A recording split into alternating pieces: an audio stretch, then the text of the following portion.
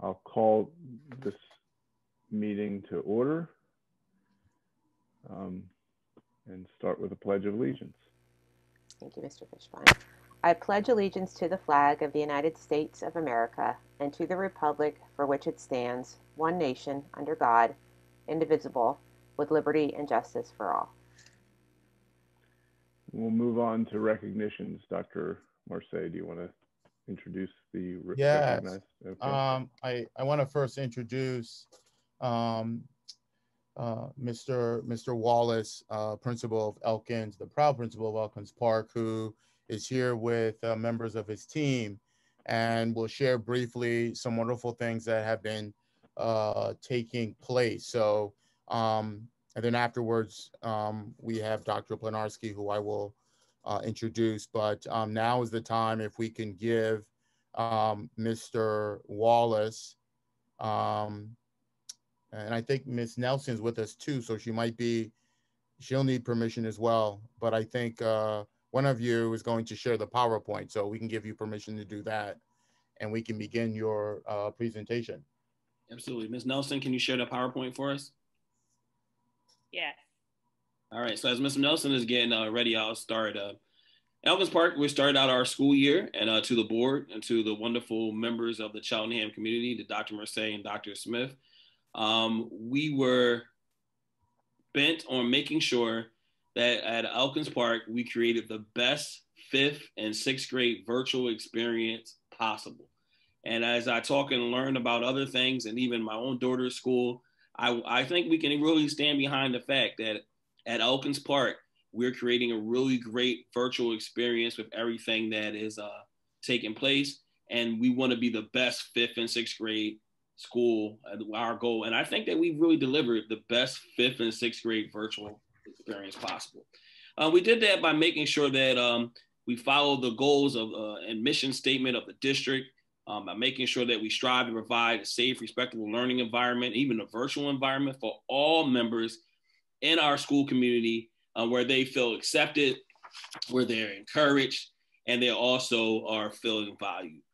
Our goal was to make sure that we at least made sure that 95% of our students were actively engaged and involved in the virtual environment. Well, I'm proud to say that as the recent data has come up, we're about 99% of our students, almost 100, are actively involved every day. When I mean actively involved every day, involved, turning in assignments with their camera on, and we're really proud about that. So we really want to put that claim that we were one of the best 5th and 6th grade virtual offerings in the entire Montgomery County and the entire Philadelphia area doing this. And that's because of the outstanding staff at Elkins Park.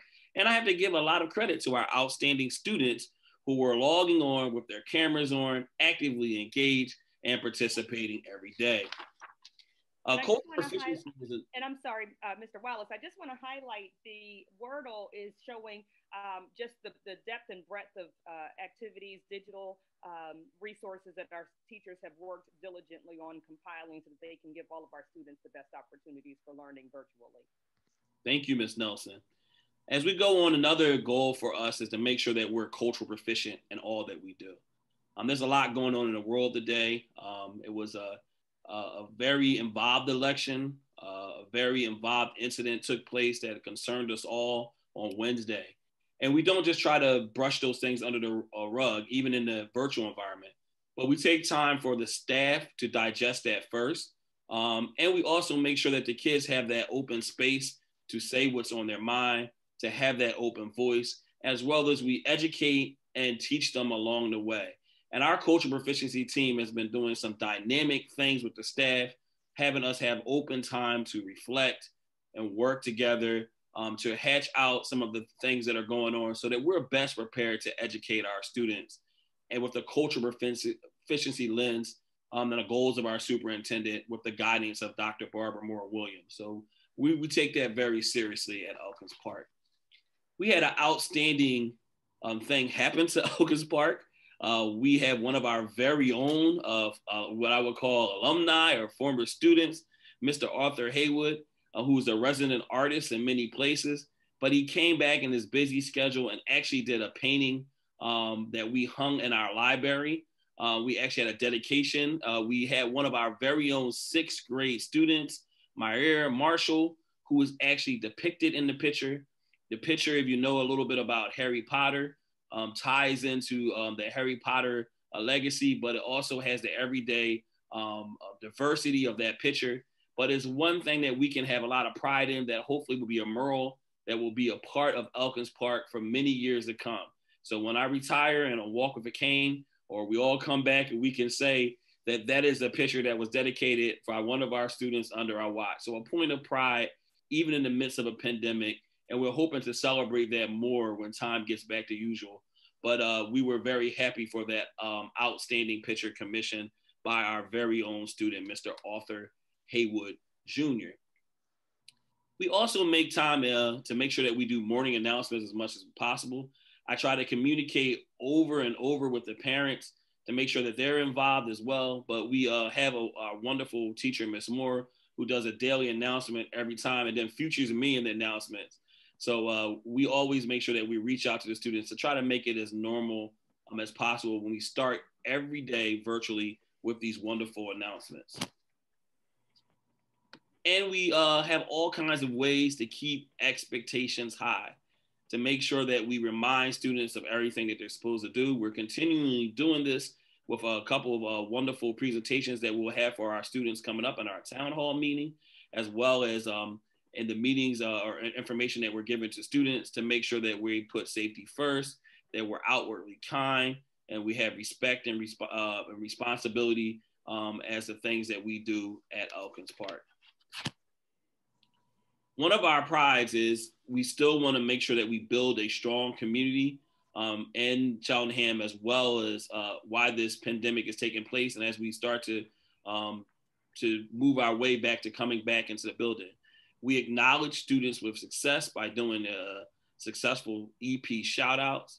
We do all kinds of things to make sure that we mail excitement, congratulations, or caught being good, or our EP shout outs that we actually put in the mail and send to students to let them know that we are recognizing you even in this virtual world. And as we end, we continue to foster leadership even in the pandemic by making sure that we have a student leadership club that will continue even virtually. And when we come back with our hybrid model, that we make sure that we're reaching out for students and make sure that they're getting involved as much as they can, even though this is like no year we've ever had before. And we talk about things that for our safety, public relations, we celebrate culture, and we do everything that we can to make sure that we promote those clubs and foster leadership at Elkins Park. So as we go to our last slide, we also are serious about making sure that we provide the best virtual experience for any 5th and 6th grade students anywhere in Montgomery County. And now that we're transferring to a hybrid and virtual model, we still want to provide the best hybrid and virtual experience. But to do that, we also make sure that we have fun and rewarding things for the students. And this is something that we did to sort of lighten up the mood and have a fun moment. So sit back and enjoy it. And I'll tell you who won this in a minute. I did.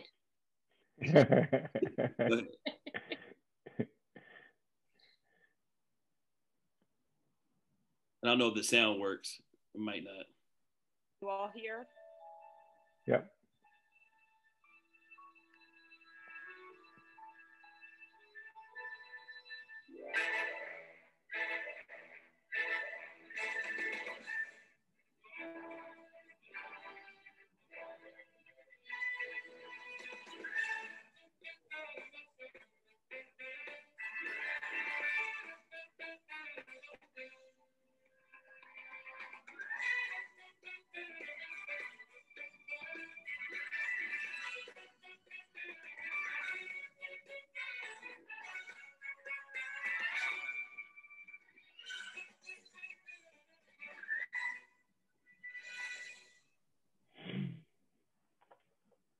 So again, we want to thank the board and the community for your time. And again, I'll say it over and over again, it's our goal to make sure that the 5th and 6th grade experience is the best in Montgomery County, whether it's virtual, hybrid, or a blend of both. Thank you very much. Thank you. Thank you, Mr. Wallace. Dr. Marseille, do you want to introduce our next recognized person? Yes, I'm really happy to introduce Dr. Planarski. And if I may, I'm gonna I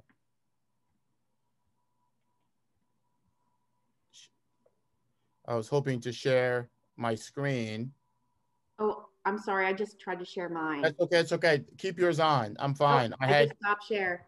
I had a really pretty picture of you, and I was just going to probably make you embarrassed as I share this,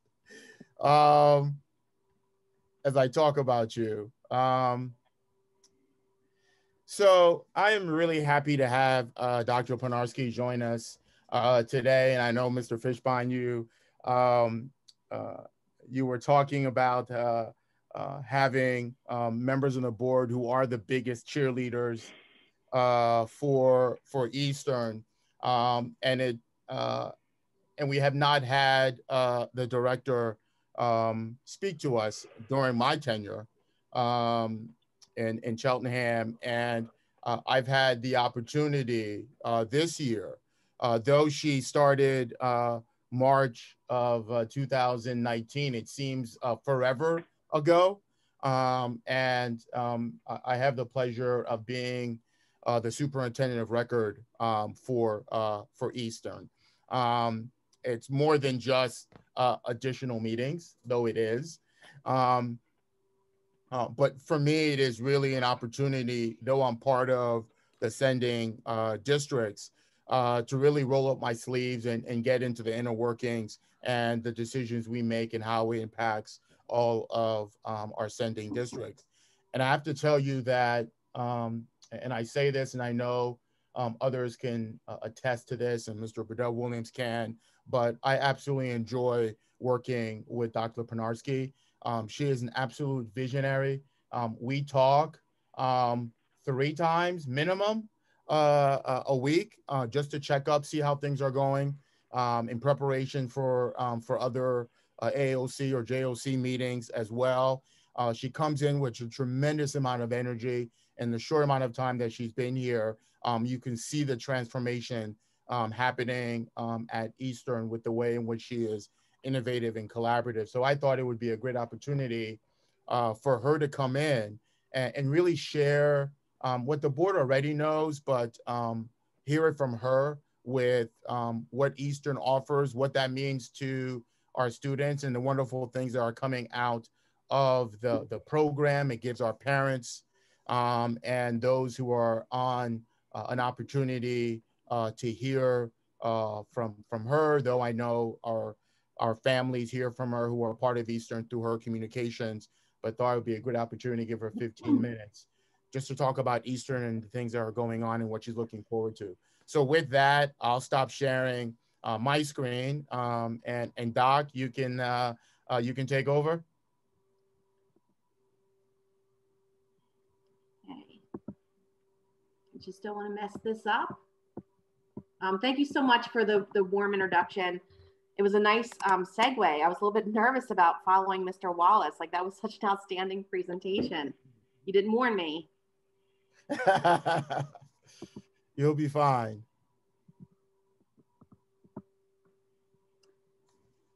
Okay, so first of all, I'd like to wish everyone a happy School Directors Month. That is January, and I appreciate the service that you give to Cheltenham and by extension, our Eastern community also. I can imagine it's tough enough to be a board member to meet the needs of the community, but during a year of a pandemic, has to have been particularly challenging for everyone in this room.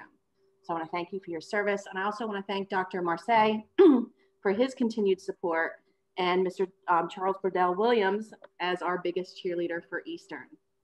So Eastern Center for Arts and Technology is your technical school. We're an extension of your building. We serve 9 districts from Abington, Bryn Athyn, you guys, Cheltenham, Jenkintown, Lower Moreland, Springfield, Upper Dublin, Upper Moreland.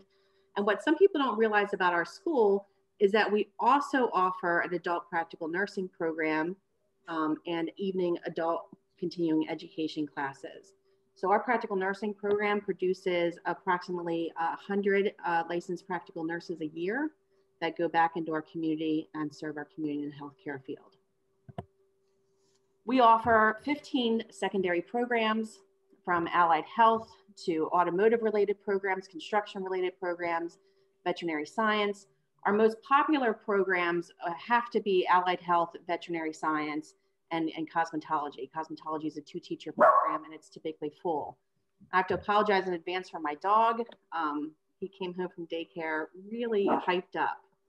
And our newest program for this year is robotics and automated technology. So as we talk about Cheltenham school enrollment, I really feel like kids tell the best story about what's happening at a school. So I just want to highlight a couple of our graduates from Cheltenham. The first one being Kimmy Villaforte, and she was a 2020 graduate of our business and technology program. She's currently finishing her 2nd semester at Montgomery County Community College, and she'll be transferring to Penn State, where she'll seek out a degree in social work. Our next graduate is before my time, but I hear she's amazing, Autumn Clark, and she works for Penn Medicine right now as an enrollment data processor. And then hot off the press today, and we'll actually be writing a press release on this student, Jacob Newlight was a 2018 graduate in our computer networking program, and he was one of 200 students who earned a scholarship from the Department of Defense to pursue cybersecurity. And what that meant for him was that his education at IUP was paid for, and he got extra money to pay for books and to live off of. In May, he will start a position with the Department of Defense as a cybersecurity specialist. I just want to show that, good things happen to kids who graduate from our school. And we like to think that they find their start not just at Cheltenham, but with us as they clarify and pursue and explore their career goals.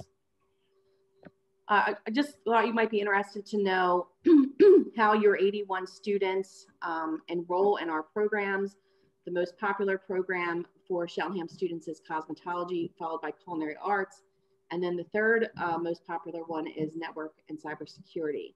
But we have at least 2 students from Cheltenham in every single one of our programs. So this year has been an interesting year, despite the pandemic, despite the uncertainty of how we would start the school year, and despite having to complete our enrollment process online in a different way than we've ever done before. We had a record number of students entering our programs. And we ended, we started the year with 583 students. And unfortunately, there were still 77 students who remained waitlisted and were unable to gain entrance into our building. So as we talk, and Dr. Marseille and I talk, and the superintendents talk, we talk about the need to really expand our programming to make sure that we serve all students and no one gets left behind and left out of participating at Eastern. So this year we launched a new program, Robotics and Automated Technology. Obviously, like many schools, we implemented safety measures to reopen our schools safely, from hands-free fixtures within our bathrooms to, signs for social distancing, increased ventilation, bipolar ionization in our air handlers. We had an Eastern Cares package for kids when they came back to us in person on November 5th. That included a water bottle that they could fill in our hands-free water filling station, a mask, and a hand sanitizer with our Eastern Cares logo that was developed by a student in our community, our program. So we started the school year virtually, and when we ran our virtual model, we were delivering synchronous education, in-person live instruction every day via Microsoft Teams. And that seemed to work really well for kids, even though it's particularly challenging to do that in a career and technical school, but they were face-to-face with an instructor for the first hour, at least, of the 2 hour and 45-minute session. And then our teachers touched base with the kids at the end of the session just to make sure they were on target and on point. And in between, they offered assistance. We surveyed our families and our students to see how we were doing with our virtual model. And we received a lot of accolades, which quite frankly surprised us because, kids who sign up for career and technical education come a lot of times for the hands-on experience. So November 5th, we started our hybrid model, and we've had some periods of closure, one mandated by the Department of Health, the second one, a decision by us to close a week after the winter break to make sure that we could come back safely. And this year, we've also developed a plan to expand allied health, and that was approved by our Joint Operating Committee last month. So we are officially doubling up on that program. So instead of only 30 students being able to gain entrance, 60 students will be able to gain entrance, which is great news because this year we had 26 students who were unable to get in. So just to talk about some newsworthy students for this year, despite the pandemic, some good things are still happening for our kids. We've got Kayla Marshall, who was featured a little bit earlier. She was our September Student of the Month, and she is our Congress Boudice applicant, which means that if she's accepted, she'll be traveling overseas to engage in an apprenticeship in her field of study. We have Noah Cruz is in our Protective Services program. He participated in our Skills USA Student Leadership Conference, and that's Skills USA is our student organization that promotes technical and leadership skills in students. And when we send students, usually the conference happens at a resort in the Poconos, which is always fun for kids. This year it was virtual, but it's us helping to cultivate student leadership within our building. We have Ryan Russell from our commercial art program. She was our holiday card design winner as featured on this slide. And she will be the first junior ever in that program to take the Adobe InDesign certification test. She is rocking this world. And then we have Dan Fox. Our Joint Operating Committee gave us approval early on in the school year to allow students who were ready to enter into the workforce and paid internships. Dan Fox is a Cheltenham student in our HVAC program, and he's interning at WM Henderson Incorporated Plumbing and Heating Cooling Services. And he's doing a fantastic job and really getting some really good real world experiences. So our new robotics program is our crown jewel for the year. And our students learn to design and build robotic devices, diagnose and repair the state-of-the-art equipment. As you know, many things in manufacturing and other industries have become automated with advanced technology. And so students in this program can enter directly into the workforce to become assemblers or technicians, or continue their education to be mechatronics technicians or go into engineering fields. It's a really nice foundation for whatever students want to pursue in that area. Our teacher that we hired is named Chris Pasante. He came to us from 2 other technical schools. So he's a wealth of teaching experience, which was perfect when you're planning instruction during a pandemic. And he's also assisted several career and technical high schools to develop similar programs in Pennsylvania and New York. Before entering into the teaching profession, he has a wealth of industry experience working on automated equipment, and he holds quite a few industry certifications related to that field of study, including a Siemens Level 1 instructor, for which he earned and was trained in Germany. So one of the things that we pride ourselves on, it doesn't matter which program you choose at Eastern, we design our programs so that students have choices. They can enter directly into the workforce if that's their choice, and family sustaining wages. They can attain apprenticeships or pursue higher education. So rather than listening to me talk and describe each of these pathways, I'm just going to give you some examples of some of your graduates and how they've done this. The way that our students can do this is we offer industry certifications in their fields of study. So if they're in construction, electrical, HVAC, it would be highly unlikely that they would graduate without an OSHA certification. Our cosmetology students earn their State Board of Cosmetology license. Our culinary program earns ServSafe, HVAC, EPA, refrigerant, and these are just a couple of the certifications that we offer. Most of our programs offer multiple certifications, and we like to make sure our students graduate with at least one, but we always aim higher than that. So our students get technical training from us, they earn industry certifications, and through our programs, they are eligible to earn advanced standing if they pursue their career field at different post-secondary institutions. It's usually up to 9 free college credits that help them make their post-secondary education finish a little bit quicker. In addition to offering articulation agreements, some of our programs actually offer dual enrollment through Montgomery County Community College. Allied Health offers 3 credits in medical terminology. Business and technology professional students can earn 9 credits. And our networking and cybersecurity students graduate with 12 credits in that field of study before they graduate. And these are all transferable credits.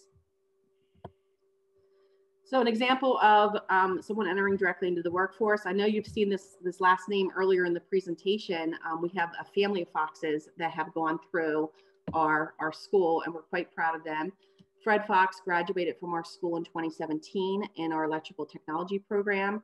He was selected by Airmark, who was our facility management company at the time, to get an internship for a year, and then was offered a permanent position. And then we stole him back and we hired him this year as our maintenance technician in our facility. And he's doing an outstanding job. Yeah, we like to hire Cheltenham graduates, just so you know. The next graduate that we ended up hiring is Victoria Panicali, and she was in our collision repair program. She continued her education. This is an example of students continuing their education in their field of study. She went to Ohio Technical College, finished a 2-year degree there.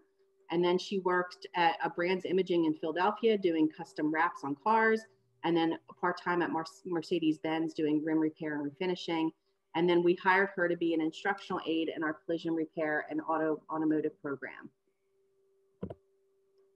And then a more recent graduate is Alyssa Johnson. She actually graduated a couple months after I started at Eastern, and she was in our construction program. She was a student of the month. She was an outstanding student. We were able to help her get a job at Clover Contracting, which gave her a paid registered apprenticeship program.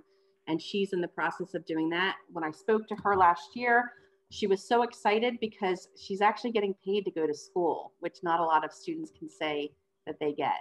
So when she finishes that, she will become a journey person carpenter who builds, installs, and repairs structures. So, you know, the nice thing about apprenticeships, and the one thing I love about apprenticeships is your training that you receive, you get paid to attend and participate in, but as you receive the training, you know exactly how that translates into increased income.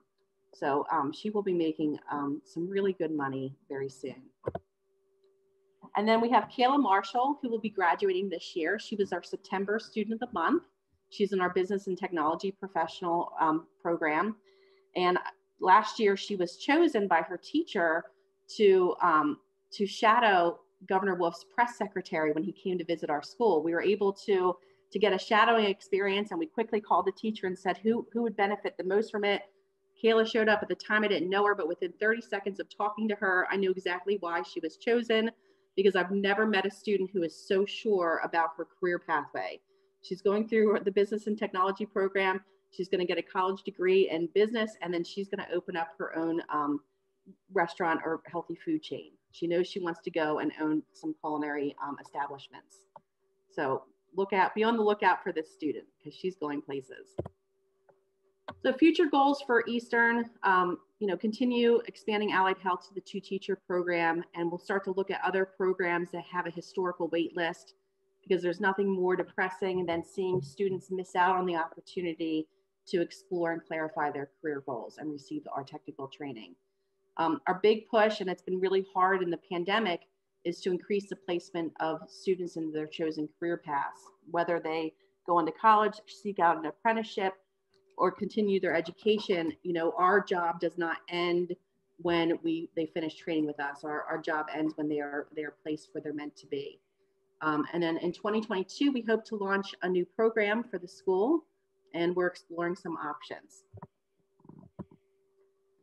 So this year's been challenging, and we've had to find out new ways of doing everything, including recruiting students and giving students an opportunity to see and experience our school while not being in person. So in February, our Career Expo would typically have our prospective students coming in to experience each program. We certainly can't do that with the number of students who come through. So we've designed some virtual options where they can meet the instructor, actually hear from current students, get their questions answered, and see the program areas. And I think the most challenging thing we all have right now is how to operate in a virtual world without making it seem virtual, by making it personal. We also designed some virtual tours so that students who are in lower grades who wanted to explore our school could. These are pre-recorded tours of our cluster areas, and they're available on our website to parents and students. And then you can always visit us at our website, Facebook, Twitter, Instagram, and we have a bunch of YouTube videos at Eastern Center for Arts. And that concludes my presentation. So I just want to thank everyone for their time and answer any questions anyone may have. Board, does anyone, if you have a question for Ms. Plesnarski, Dr. Plesnarski, please raise your hand. Ms. Haywood, I see your hand raised. Yes, thank you so much for that presentation. I first wanted to thank Mr. Wallace and Ms. Nelson for their presentation. Wanted them to know that Arthur is doing well in Paris and working on 3 murals, but I am thankful as his mom that he was given the opportunity to work on that mural and to present that mural at EP. But Dr. Plesnarski, always a pleasure to see you. I had the distinct pleasure to be at Eastern last year, just one time for the visit, well, actually twice. And another time, I think, for Mr. Burdell Williams, who was not able to attend. And sorry, Mr. Burdell Williams, I ate your Christmas cookies. But on a serious note, you know, it's always been a pleasure to come over to Eastern, to see all of the programming that goes on at Eastern, all of the thought that goes in a given year in terms of adding even new programs like cybersecurity, which is really a rising area for students to get involved in. So that's really great to see.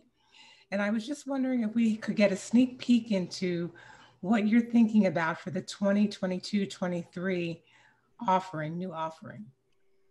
Well, before I started, the administrative team at Eastern had done a process called Program Discovery, which looked at high priority occupations and course offerings compared to what we offer. And two programs emerged from that Program Discovery. One of them was robotics and automated technology, which, you know, is near and dear to my heart because, you know, it's everywhere now, right? And it's transferable into other career fields like, you know, HVAC or electrical. It has all those different components, even automotive. The other program that rose to the surface was an exercise and sports science program. So that's something that we will be exploring the remainder of this school year.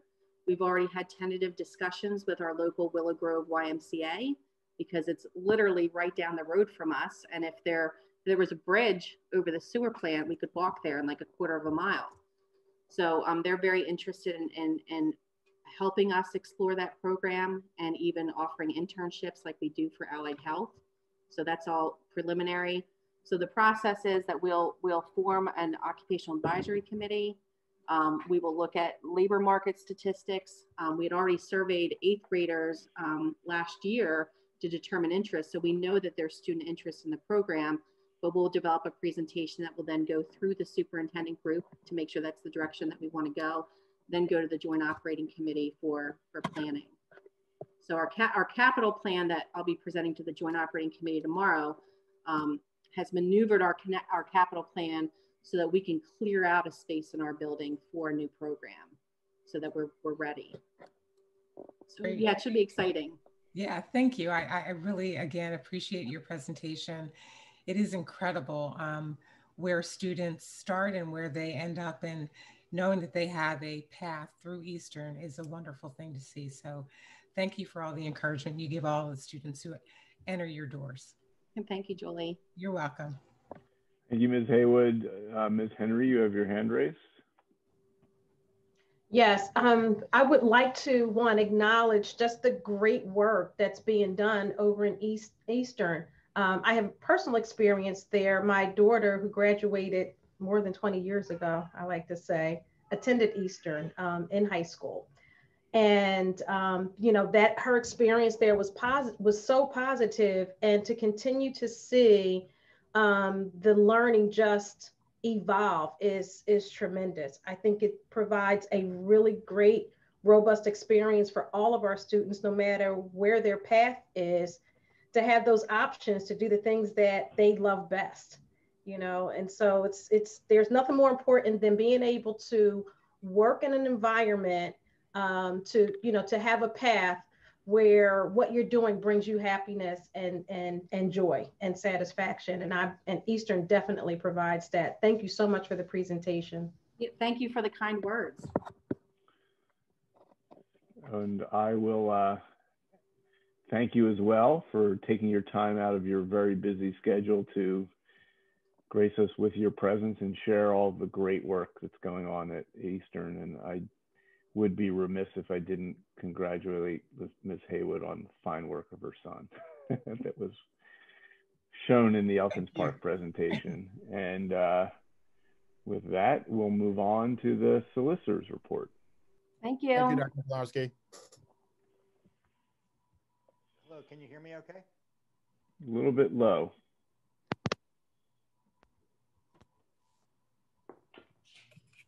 Is that better? Yes.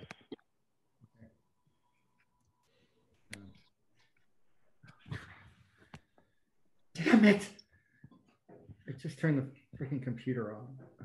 I'm sorry. No problem. I turned the computer off. Okay. There were no sunshine announcements to make. There have been no executive sessions since the last meeting. I did want to report that the EEOC has issued regulations regarding vaccinations of employees, which we will be following and advising the school district on when that issue becomes relevant.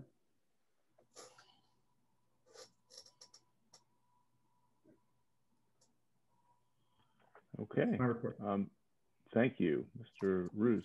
Moving on to the superintendent's report, Dr. Marseille. Thank you, Mr. Fishbein. I'm going to give a brief report, but I do have a couple slides that I'm going to go quickly through. If I can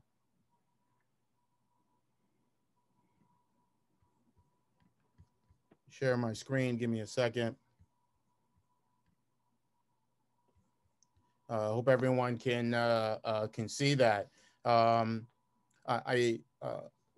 want to touch up on a couple of things that I'm going to discuss, and hopefully I'll be brief during my report. A number of things have been taking place throughout the week and moving forward, and I want to touch up on some of these topics, especially events of January 6th, what January 11th looked like for us, some big shifts that were taking place, our town hall meetings, reminder of our MLK Day of Service, though it looks significantly different. We still honor the legacy and the work of Martin Luther King, Dr. Reverend Martin Luther King, share a couple of updates, and then share a little bit of what we know. And I know Mr. Roos made reference to that in terms of vaccinations and where that is, and the work that Dr. Horsey and her team are doing to give us information about that, and Mrs. Nab and Mrs. Dunlap as well. But with that, I want to say that the images of January 6th continue to sear in our minds and in our hearts. And there is so much to unpack with those particular events. And it's been such a challenging 2019-20, and then heading into the 21 year. And and Mr. Wallace brought this up, and I have to say that, and I know when I speak from this lens, I'm extremely biased because of the chair that I occupy. I really don't think, and I know that there are times where our educators are extremely nervous about engaging in these conversations. I think they underestimate their ability and the amount of professional learning experiences that we provided for them to, at a drop of a dime, be ready to pivot and provide brave spaces for conversations to take place. And they did a wonderful job in and creating that experience to allow students to talk, to share, to think through, to problem solve. And at the end of the day, maybe saying what some of us normally say, and it's okay. We don't have the answers right now. And I know that my communication may have ruffled some feathers. Well, I know it did. I know the comments that I received. But I appreciate those who sent me those comments, regardless on what side you are on. Um, and that's a challenge into itself, because there really shouldn't be no sides if you think about it. But that continues to play out in the hearts and minds of this country. Inevitably, it continues to play in the hearts and minds of our staff and our students. So it's not a one and done conversation when these things happen. It'd be extremely negligent on my part in terms of where I sit and the role and the privilege we have with educating children, not engaging in these conversations. And we're not talking about taking sides, we're talking about helping students unpack what it is they're seeing, what it is they're feeling, and providing a level of comfort if we can do that. So that will continue to play itself out. And that's why this work is on cultural proficiency and equity is so important. And so much of the leadership that our students are taking, who are social activists, who are agents of change, who are looking for their legislators to better understand what is happening and how they can be a better service. And I know Cheltenham students are at the front lines helping to inform and galvanize and think through these critical challenges. Want to talk about yesterday. You know, yesterday was a milestone for the district. It's the first time in a very, very long time, 10 months plus, that we really had not all, but some of our staff members and our students who are receiving in-person instruction arrive at the same time, scattered throughout our 7 buildings. And as you know, our students who are special needs students and students who need additional supports have been receiving instruction. So that's not new, but what is new is that January 11th began the staggered schedule, where principals have created a schedule that starts to bring staff in throughout the weeks and allowing them to begin to get familiar with the building. We had an opportunity, and our administrators had an opportunity to make sure that they were there trying to answer as many questions as we possibly can, helping them on that first day. And obviously today's day 2 of that process. We also deployed our new Qualtrics COVID-19 monitoring screener for those who are in our administration building and facility staff. That's our first phase of that rollout. Things went relatively well. So I want to thank members of the student services team, Dr. Horsey and others, Ms. Jackson, everyone else who played a role in helping to push that out. There's been a number of meetings that the ed side, the operations side have sat in to help deploy this. As we are learning through, we adapt, we modify, we work with our partners, and we anticipate that what we are learning through the first 2 days, we are ready to deploy that to our staff on the 19th, and then making plans for providing professional learning experiences for our families to get familiar with the program. Technology is robust. It has been. They've been moving. If you want to talk about warp speed and really defining warp speed, that's what they have been doing.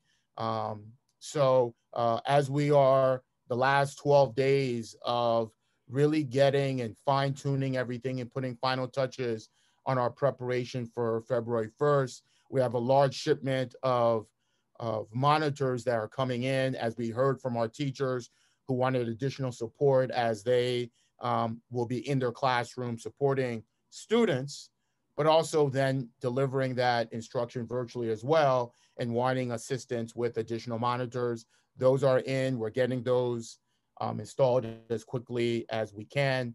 And then on top of that, on Monday, we return to winter practices after taking some time. And we started for the first time our middle school, I believe, as well, and things are going well. And obviously the board wants some periodic updates, so we're going to make sure that we do that for you in the coming weeks. Also want to share with you our commitment to our town halls, meaning that our principals have identified and have shared times where our families are being asked, invited to attend listening sessions, conversation sessions, where they will learn about the instructional model and how that's going to work, what the expectations are.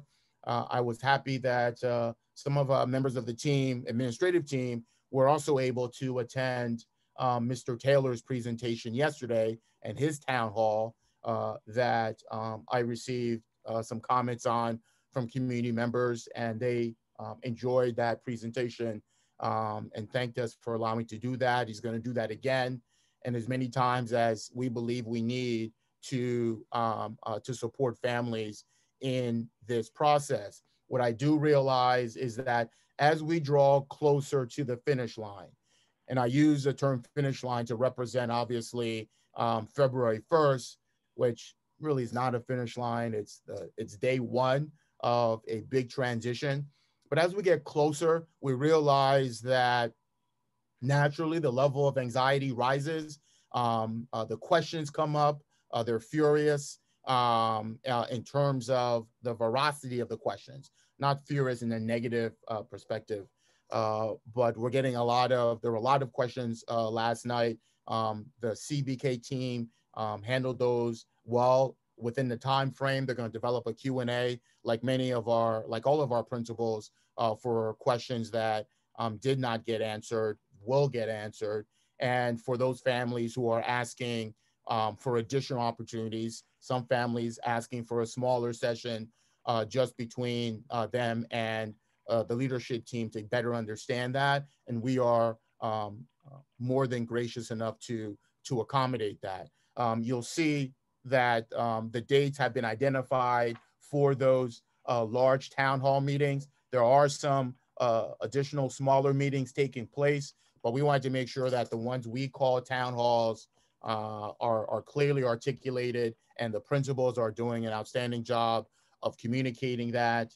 I know that came up, and we are working really hard to make sure that everyone's aware of it. People are invited to those, especially as, when Mr. Wallace talks about engagement and that 99%, I'm going to tell you that does not happen by accident. So we are extending that line, and we are reaching out to individuals, making sure that they're able to join us.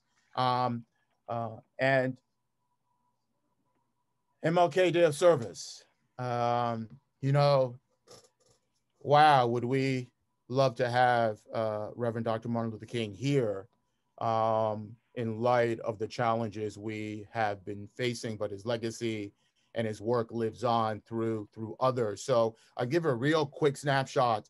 Though it's going to look very different this calendar year, all of our buildings are engaged in service and are creating opportunities for that to take place. So there are building level events that are taking place. That information can be found on those building websites. Our legislators are having ongoing conversation with regards to MLK Day of Service.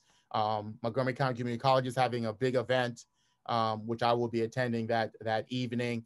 So it does not stop.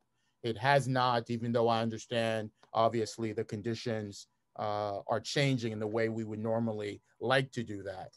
We have upcoming committee meetings that we continue to encourage you to attend. We love the participation that we're seeing in terms of individuals who are able to log on into our meetings. That's extremely important. I know that there are conversations for our next legislative meeting to allow a different form of communication or engagement that we're going to work on and make sure that happens as well. I think it's the will of the board in terms of that process. That will also add to the engagement piece as well. So we encourage you to please keep those dates in mind and join us as we share important information. And then lastly, I mentioned this, and actually Mr. Ruse made some reference to it. We are trying to keep track of how we can support and help disseminate communication with regards to vaccination. As some people know that Pennsylvania has rolled out a plan in terms of who is eligible to receive the vaccine. This afternoon we met, and I say we in terms of the Montgomery County Superintendents, Dr. Rubin, Montgomery County Department of Health, and Dr. Arkush, and talked to them or listened to them in terms of what's the latest update in the vaccine phase and the plan. Unfortunately, I have to tell you that though it's dubbed as warp speed in terms of vaccination, it is not happening as quickly as we would have thought in terms of dispersing those particular vaccines, and they're behind schedule. So far, since the vaccines began being deployed, Pennsylvania has only received 10,000. That is significantly less than what was being anticipated, significantly less. And a sense of frustration in terms of where we are. What I want to share is that there is a plan. Our nurses, especially our nurse coordinators and lead nurses, Mrs. Nab and Kim Dumble, have been working with Dr. Horsey to keep that information really at the front of their conversation, so that when there is an opportunity for districts to talk about when the phases come. And part of that is we're currently in phase 1A. We're happy that some of our nurses were afforded the opportunity to get that vaccine. Dr. Arkush is cautiously optimistic with respects to, by the end of January, making sure that we can quickly roll out the next phase, which would be our educators, those who are in our buildings providing support for our students. That is paramount in terms of shifting the tide. And when we get that information, as we work with the IU and we work with the Department of Health, we will try to put together scheduling that supports that as well for those individuals who are willing and interested in taking the vaccine. So not happening as quickly as we would have thought. The deployment is behind schedule, but we are trying to work with our medical providers and our agencies. And I'm glad for Dr. Horsey's leadership in this area and keeping us up to speed with how we can do that when it arrives with us as well, and working with HR to make sure we create the conditions for our staff members when those dates are identified so that we can get the vaccine to as many people who are willing to take that. So with that, that is my report for this month. Thank you, Dr. Marseille, for that comprehensive report. We next move to public comments on agenda items. Fishbein, Mr. Fishbein, excuse me, I have a question for Dr. Marseille. Oh, yes. So this is we're definitely beginning to move in the right direction. I went past my neighborhood elementary school today, and there was a lot more activity there as we have staff and more students, as we have students and more staff beginning to return. My question to you is this, is our boardroom, the large boardroom, has that been looked at for what needs to be done for us to be to meet in person following CDC guidelines? Let me tell you, in terms of being looked at, we began preliminary conversations about if and when we return to in-person instruction, what would have to happen with that boardroom is we would have to bring in a new set of furniture in order to accommodate the 6-foot distancing. So if you think about the long tables at the boardroom, instead of the U shape, the way it's designed, it would probably be a very similar shape, but it would be somewhat of a square, incomplete. And we would have board members 6 feet apart, sitting next to each other. We would have to shift where our leadership team sits, because if you recall, they sit on the left-hand side of the board meeting. They have to be 6 feet apart because they normally share a row of long tables. So we'd have to measure that out, push that across. We also then would have to, and not that we, depending on the board topic, put the chairs, we have to remove a significant number of the chairs, put them 6 feet apart in order to occupy that. We'd have to set guidelines in terms of once we reach capacity, we would inform individuals who are waiting that we would have to, they would have to find another mechanism to join the meeting. We would have to rewire the microphones. I have not talked to Mr. Barone about that process.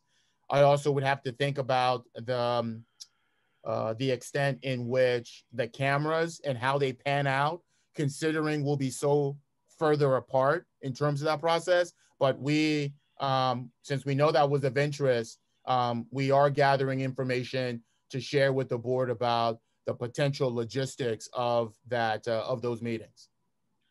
Yeah, it's, I hope that facilities and IT are starting to look at that and begin to answer some of those questions. We have our hybrid model reopening in just a couple weeks, and I would have to believe that when we go to hybrid board meetings, that we can still use the Zoom. Mr. England, this is sort of out of order. This is not a time for deliberation about how we're going to be running our meetings in the future. It isn't a question for Dr. Marseille. You're making a speech, and it's not appropriate for this point in the meeting.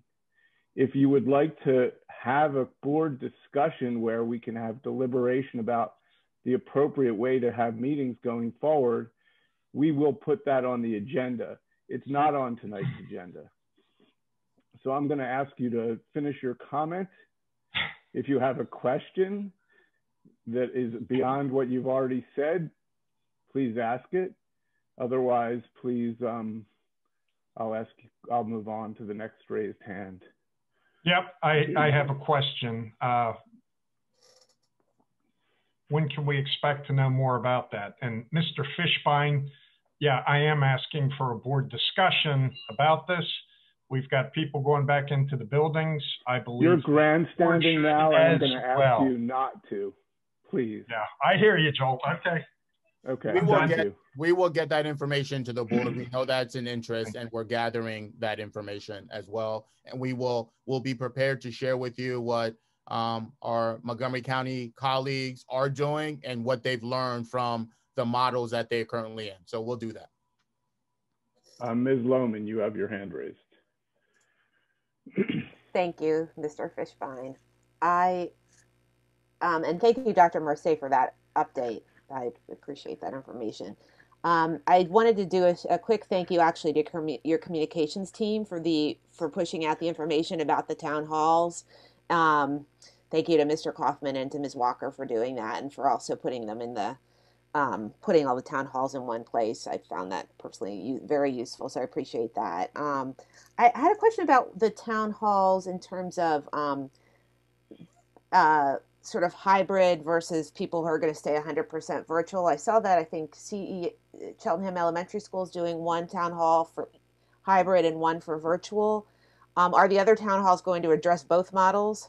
That was a decision by the principal to break that up Okay. in terms of that process. But in the presentations, they do cover both with respect to that process. But I think what needs to be reminded is that, and I know it came up in Cedarbrook, is the model that is new to some extent, right, is the hybrid experience.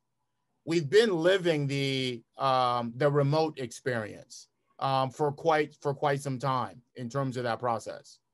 So if additional information needs to be gleaned from families about what additional things they need to know, we'll provide that. But we are encompassing this presentation to capture everything that we're doing with our experience. Okay, I appreciate that, and I have one personally that's coming up on Wednesday, so I'll get to it tomorrow night anyway. So I'll get to see what that looks like. And I saw actually that the high school, in relationship to that, is going to be doing kind of a virtual tour for students who are new to the building. And I was just wondering if the other schools are going to be doing something similar for students who are new to the building. The other schools are aware that students are going to be walking in and they're going to need some preview of what that could possibly look like. So absolutely. In addition to that, they're working on a video that they've been putting together about what that experience could look like. So they will do that. Okay, thank you. I appreciate that. That's all I have. Thank you. Thank you, Ms. Lohman. Mr. Cohen, you have your hand raised. Yes, thank you, Dr. Mercier, for the updated information. In terms of the town halls, a few questions. One is, will they be recorded? Yes, they are being recorded and they will be accessible to families. Great. And my second question is, based on the town halls and information and questions that come out of those, will there possibly be FAQs available for the community for people that don't watch the video of their town halls live? Yes, there are FAQs that are being produced. Last night was an example of that. Ms. Adicia Cohen-Johnson, Ms. Byron, Mr. Byron, Ryan were in those sessions. They were reading the questions that were coming through the Q&A. They were answering those questions, and any questions that were not answered, we'll follow up in a Q&A. Great, thank you very much. Yeah. Thank you, Mr. Cohen. Ms. Haywood, you have your hand raised. Yes, Mr. Fishbein. Thank you very much, Dr. Marseille, for that very comprehensive report as usual. Really glad to see that educators are part of the next phase for getting the vaccine. So thanks for sharing that. That was good to get that information out there. And as as the teachers returned to the school buildings yesterday, it was great to see the cars in the parking lot at the high school. And just was curious in terms of, do we have a sense of the number of teachers that will be returning or plan to return on February the 1st? I will give you that information by Friday. I have a meeting to confirm those numbers as best as we can tomorrow with Ms. Jackson. But I also want to say this, and I think in a previous meeting, Mrs. Lohman brought this up, and I shared this, is that it is going to be difficult to share with you what we believe can't be written in stone. Because at any moment, and I think the biggest challenge that educators are facing, and when the superintendents meet, is really about staffing. And staffing drives everything. And staffing could shift the model depending on that. You could have staff members who show up and are ready to go and decide that they want to move in a different direction. And they go and speak to HR and say, you know, this is my last ditch effort. I'm going to take this leave. So we will get through that finalized information, and then we will share that with the board. with the understanding that that number could shift. And that could mean that we do that. And in my conversation yesterday with Dr. Smith, and she's going to emphasize this, that staffing is extremely pivotal in terms of how we move forward. And we've been saying that for quite some time. And like I said earlier, as we get closer to this February 1st day, level of anxiety obviously continue to increase. What I did like and what I saw over the last today and yesterday, is that surprisingly, as many people are anxious, are the people who are excited to be back. So it's good to see that in terms of that. And, and that will probably shift as students begin to stagger on February 1st as well. So we'll get that information to you in a concise report and keep you updated on if and how those numbers shift. Thank you, because I really do respect that these are very personal decisions that individuals have to make, but do appreciate providing at least the opportunity for the teachers to be back in the building with a small number of students first to really kind of get used to being back in the building. So thank you very much. Thank you, Ms. Haywood. And you were the last person to have a hand raised. So we will move on to the next item on the agenda, which is public comments on agenda items only.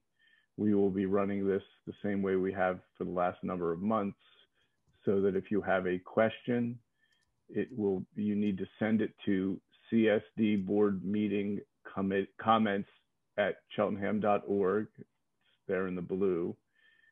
Emails are subject to a 5-minute limit, and we'll ask that you please include in the email your name and where you reside in the township, and then we will answer those questions if appropriate. So we're breaking now for 10 minutes. It's currently 8:10. We'll see you back at 8:20. Thank you. Thank you.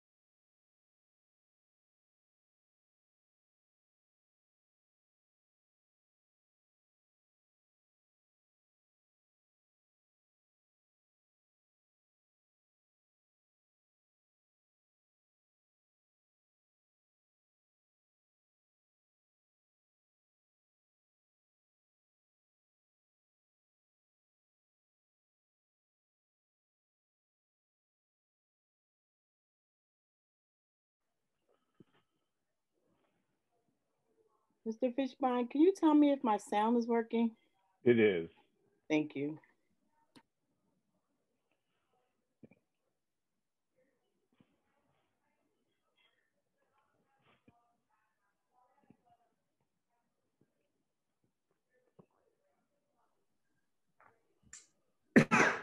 Joel, I only have one comment so far. Yeah, that's shocking.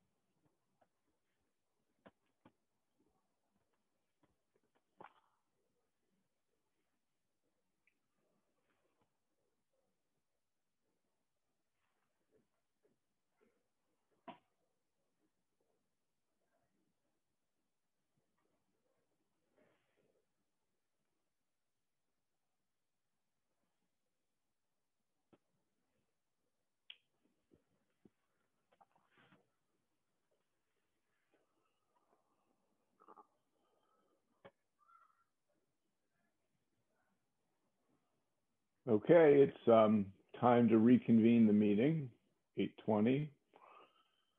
Mr. Roos, I think we only have one comment. Can you read it, please?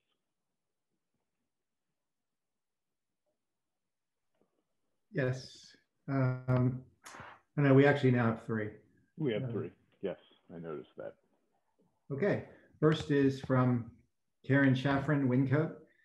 Please help me understand why the school board is unwilling to delay reopening a bit longer so that the staff can receive COVID vaccines. The COVID numbers in Montco have never been higher, and educators are in the next priority group to be vaccinated. After all this community has sacrificed throughout the pandemic to keep each other safe, why throw caution to the wind at the 11th hour? Please delay reopening until we have an opportunity to receive vaccines. Next comment is from Lisa Bettman and Michael DeRitter, Glenside. We are parents of kindergartner and third grader at Glenside Elementary. I am writing to ask for consideration for some flexibility in our school's return to school plan. We were surprised and pleased to learn of a 4-day return to school option after it appeared that 50% of the kids at Glenside decided to do the virtual option. I'm not pleased to learn that this does not actually pertain to Glenside Elementary and that the classes are closer to 12, 13, and up to 15 kids per class. Given that closer to 2/3 of Glenside kids decided to be roomies, I am suggesting parents should now be given the choice for the 2 or 4-day option. Logistically, this may allow for class sizes closer to 10 students or less and give kids a bit more wiggle room around their desks. I also believe that this is in the best interest of the teachers who most likely did not expect to manage a class size up to 15 kids when returning to school. A small cohort of students who are virtual now appear to be at a disadvantage with the end of the synchronous day being 12:30 p.m. versus 120 and will have less access to their teachers for the asynchronous time at the end of the day. Having a smaller class size may allow better access to teachers for all of the kids, but especially the kids at home during the last part of the day. I'm also asking for consideration for flexibility for the kindergartners to leave at 1:40 versus 3:40 if they do not need extra assistance during the asynchronous time and do not require taking the bus home. The explanation was given at the town hall that, quote, there would be a full school day, end quote, without a true rationale given as to why that needs to happen for kindergartners developmentally and during this pandemic year. Given the transition from virtual to school for potentially for 4 longer days, that no new instructional material will be taught during the asynchronous time and that the day itself is not normal with 5- and 6-year-olds having to sit at their desks for most of it, I don't see the harm in allowing for this option. It may allow the teachers to give attention where it is needed most and help with managing a huge transition for the youngest students having to sit for so much of the day. Thank you. And Rebecca Cohn from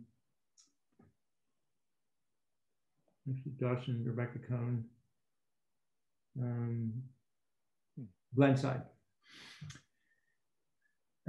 We have 2 children in the district, a 1st and 3rd grader at Glenside Elementary. We hope that you're doing well and want to start off by saying thank you for all that you're doing for our students. We have been so grateful to Cheltenham this year in their measured and responsible approach to this unusual year.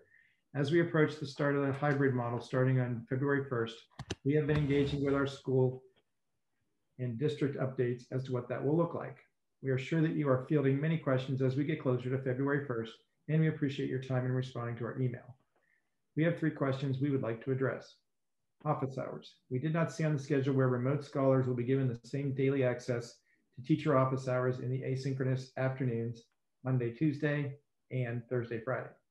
We think this needs to be addressed as this has been a keystone in the success of the remote model, making sure that questions are answered as needed on a daily basis so that they don't fall behind. While the hybrid in-person is, quote, new, end quote, it is important to reflect and communicate how the remote model will be upheld as well so that those scholars do not get lost in the shuffle. Again, this is most directed at Glenside as they have fewer Zoomies and therefore the balance is off. 4-day versus 2-day. Glenside has the highest number of students returning in person, higher than the 50% threshold the district proposed to disqualify for 4-day hybrid, leading to a large imbalance for the students at home, as well as the more crowded classrooms compared to the other elementary schools. We would like to suggest that Glenside families be given the flexibility to choose between a 4-day and a 2-day model. As the school has already prepared for all students in a 4-day model, there would be no increase in supplies or transportation needs, as long as the family stayed with the same 2 days, similar to what the survey had indicated would be the case from the beginning. The teachers would be able to plan accordingly and know what and who to expect. And hybrid later, as it stands, based on the reply to the survey, if a family made the decision to go virtual, they were locked into the decision for the remainder of the year. If the family selected the hybrid model, they have the option to revert to virtual at any time if they feel unsafe or uncomfortable, but are then held to that for the remainder of the year. They've already selected an interest in hybrid and the school has already prepared for them to return in regards to transportation, food, and space. It is not clear why that family would not be allowed to opt back into the hybrid model when they felt most comfortable. Thank you again. We appreciate all the moving pieces that this involves, but also feel very strongly that we need to advocate for our students when we see gaps that need to be filled. Josh and Becca Cohn. And that are all the comments. Thank you, Mr. Roos. Dr. Marseille, would you have responses now, or do you want to? I don't have specific responses. Those questions could be in an FAQ with the Glenside community by Mrs. Robinson. With respects to the 4-day versus 2-day, as a district, we are staying with that model and will not create a conditions where we have schools who are doing very different models. It is extremely complex with regards to staffing as well. The hybrid later, we were attempting to make sure that staffing is extremely key. With respects to if individuals were identified a model, especially when you want to go into a hybrid, it could change the dynamics of that particular classroom. So for example, this conversation about overcrowding, what I have shared, or larger number of students in a classroom. The guidelines are very clear. This district has stood firm on we are in the classroom providing 6 feet. There are other districts who are playing around with that. That's up to them. We put seats 6 feet apart. Depending on the square footage of that classroom, we can either get 9, 12, 15, 16. If those can be equally spaced at 6 feet, we are comfortable with the students in the classroom. The number is not a challenge for us. And with respects to the instructional time and intervention time, I'd have to look closely at Glensai's model, hence why I will follow up with Mrs. Robinson and get those specifics to those families. Thank you, Dr. Marseille. And there were no other questions that you have answers for now? No, I will look through. Those were long, so I did not go through. So I tried to pick out themes from those. And I know there was questions about office hours, which I have to go back and have Mrs. Robinson address. I don't think that's a challenge for our other elementary schools. That at least has not come up to my attention. And I said before that the 4 days, 2 days, we're not going to a 2-day model. And the hybrid later, I mentioned that it is significantly easier for the district to be able to shift and allow a parent to go to a remote learning experience versus the opposite direction, because that will cause some potential for significant challenges with staffing. Okay, thank you. Anything that remained unanswered we'll answer next month or in FAQs. That's a fair statement, right? That is a correct statement. Okay. And specifically as it relates to that building as well. Okay. Well, just for, there was one question that wasn't related to the Wyncote, the Glenside building. I'm sorry. Go ahead. Can you share that? I apologize. The one from Ms. Shafran from Wyncote. Can you share that with me, Mr. Roos? Again, what that was? Yes. The question was from Ms. Shafran Wyncote. Yes, please. Why is the school board? Want to ask why the school board couldn't delay reopening until the staff can receive COVID vaccines? Well, you want to answer that, Mr. The board and the administration, the administration had recommended that everyone return on January 11th, and the board, the majority of the board voted to push the students' return back to February 1st. And I think that we deliberated in public on that pretty elaborately. So that meeting would be hard to summarize, but I'll give it a shot. The thinking was that pushing it out as far as possible was preferable, and the reason we wanted to start then and not at some later date was that there was a feeling that our neighboring districts are all going back in some form of hybrid. Our students have had no in-person attendance at all, whereas many of our peers in the area have had students in buildings. And we consider the risk very seriously, but we also consider the burden on the students who don't get to be in person. And that was how we weighed the various risks and benefits, so that we pushed it out as far as possible, but wanted to return to a hybrid model at some point. And that's my summary. If any board members would like to add to that, or Dr. Marseille, if you would, I could. I'd welcome it. Fine. Sure. before the rest of the board jump in if they'd like. Sure. Even if we made a commitment that we would return upon the vaccination of employees, I don't know what that threshold would be.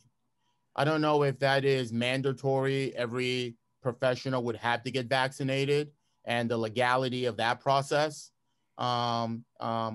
Whether we'd be satisfied with respects to individuals who do not desire to be vaccinated with that process as well. So I think there's a lot of logistics with respects to whether or not we can get everyone vaccinated. In light of where we are, and I shared this in my update, with the deployment of the vaccine, they are woefully behind in terms of the way in which they're anticipating. I don't know if this new administration transitioning will be able to deliver what it is that it's proposing in terms of pushing out more, but there also is a challenge with there just not enough vaccines as a problem as well. And if we waited for that, I also caution that we may be, hopefully not, in this situation in the fall. Hopefully that's not the case and we navigate through that, but we could be in a hybrid model. As long as the 6 feet social distancing applies, we cannot get all of our students in the building all at the same time under those regulations. So that's also a logistical issue as well, and some legalities in terms of vaccination and mandatory vaccination as well. So I wanted to add that comment to the community member who shared that question. Very good question. Yeah, I agree. Mr. Schultz, did you have something to add? One thing to add, because and I know it's an expression, but I think it's just worth addressing directly, which is the idea that the district is throwing caution to the wind. Because it's very important to stress that this is not a return to the way things were in before COVID. This is a return to a very cautious, very careful set of procedures that happen to involve an in-person learning component.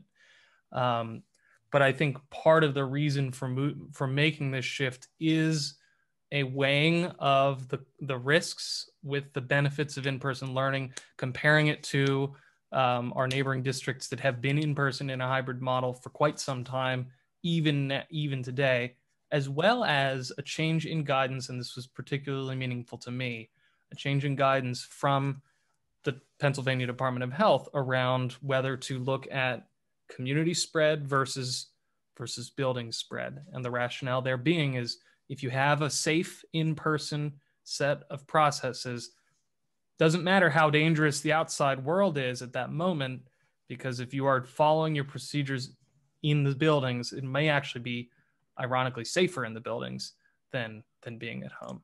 So I just wanted to, again, I also really appreciated the question, but I want to make sure that anyone listening understands that this isn't a return to the normal. This is a return to very heightened safety procedures. Thank you, Mr. Schultz. Thank you. Well said, Mr. Schultz. Thank you. Yeah, I appreciate that addition to the conversation. And Mr. Roos, there was a community member from Elkins Park who could not accomplish submitting the question through the email, and she put it into the Q&A, and I would ask that you read it. Although she doesn't have her name. If you could please, Deborah, put your full name so we know who you are.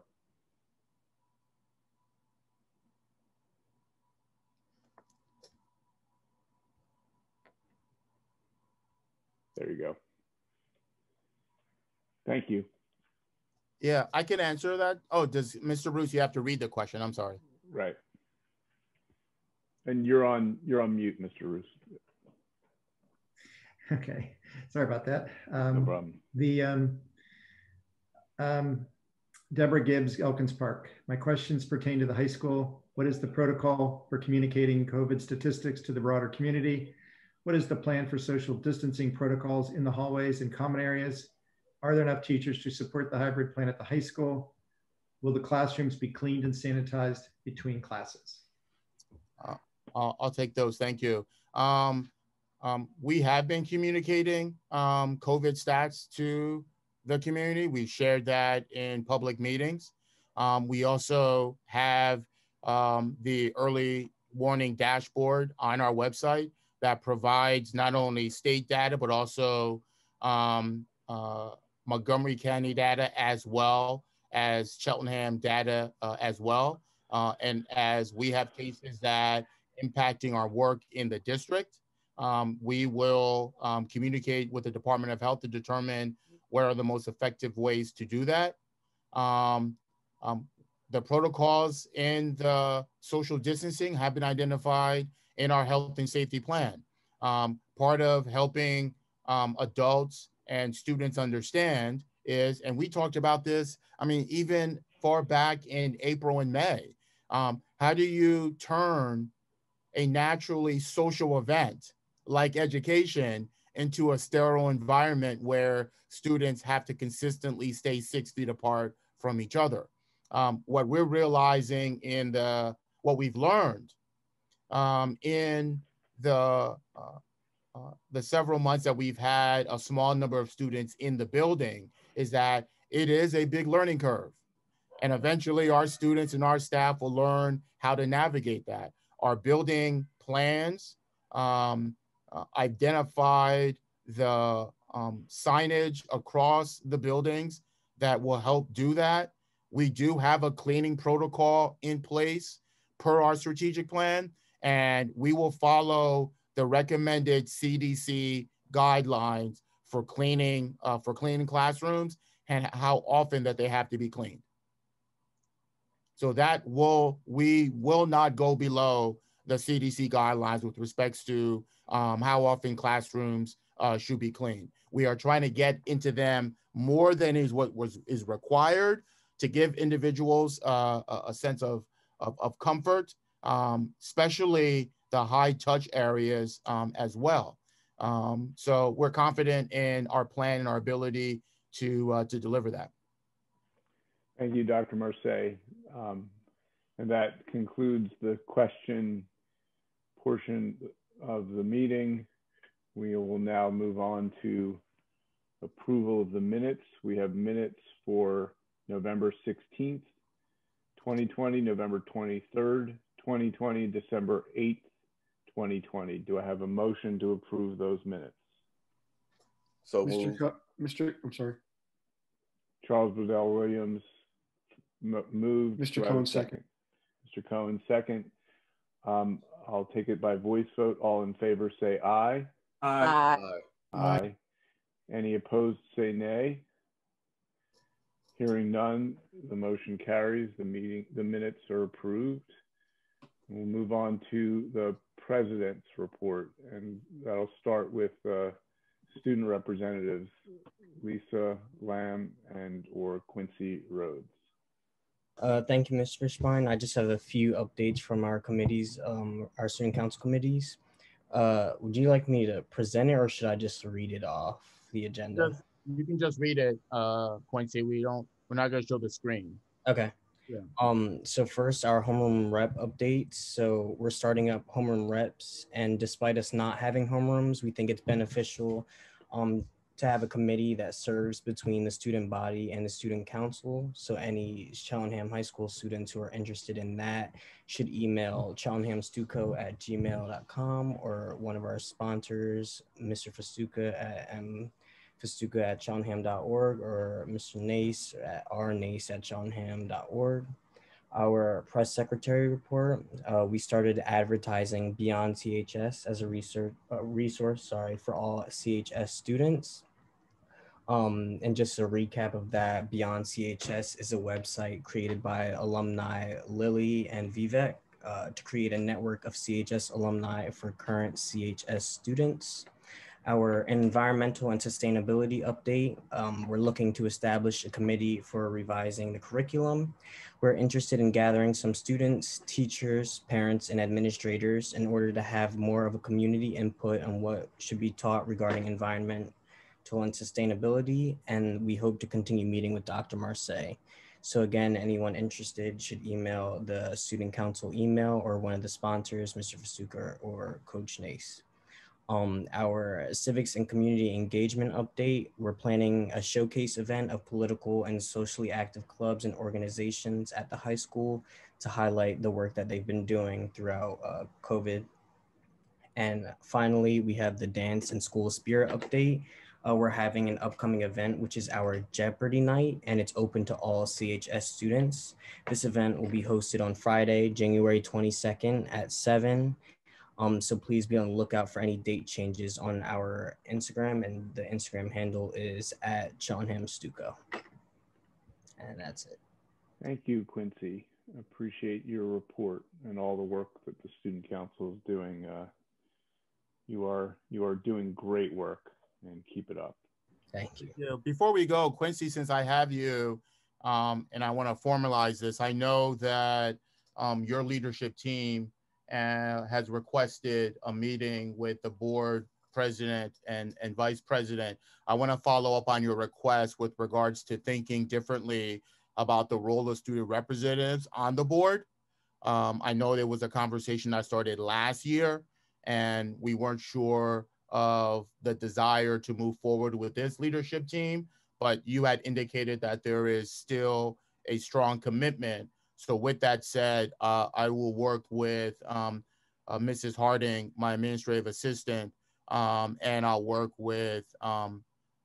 Fishbein, board president, and Ms. Henry, vice president, to schedule a meeting with you, Quincy, and I'm assuming Lisa as well.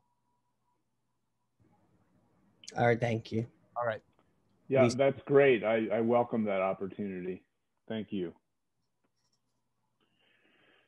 Okay, moving on to approval of the treasurer's report. Do I have a motion?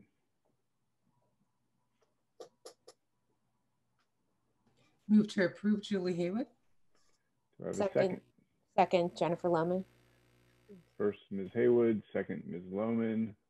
Take it by voice vote. All in favor say aye. Aye. Aye. Aye. Any opposed say nay. Hearing none, the treasurer's report is approved. And next we have what I expect will be a brief report from Mr. England on the Montgomery County Intermediate Unit. The Board of Directors of the Montgomery County Intermediate Unit has not met since the last school board meeting. Our next meeting will be on Wednesday, January 27th at 5:45 by Zoom. It is open to the public. Thank you, Mr. England. Next, Eastern Center for Arts and Technology, Mr. Burdell Williams. Thank you, Mr. Fishbein. I guess I'll follow the very awesome presentation by Dr. Plesnarski with an update from the December 10th, 2020 Joint Operating Committee meeting. The Joint Operating Committee approved and acknowledged the terms of membership for the participating the 9 participating school districts, including the acknowledgement of the Abington representative, Cheltenham representative, who was myself, and the Jenkintown representative, who were approved by their boards to serve on the Joint Operating Committee for a term starting on December of 2020 and ending on November of 2023. Moving on, the president and vice president were both elected with Dr. Art Levinowitz and Miss Carolyn Riley being elected, and they will serve their 1-year term from December 9th, 2021, ending on December 9th, 2020, ending on December 8th, 2021. The Joint Operating Committee also approved Eastern's website as the official repository for all operating policies, as well as the adult school.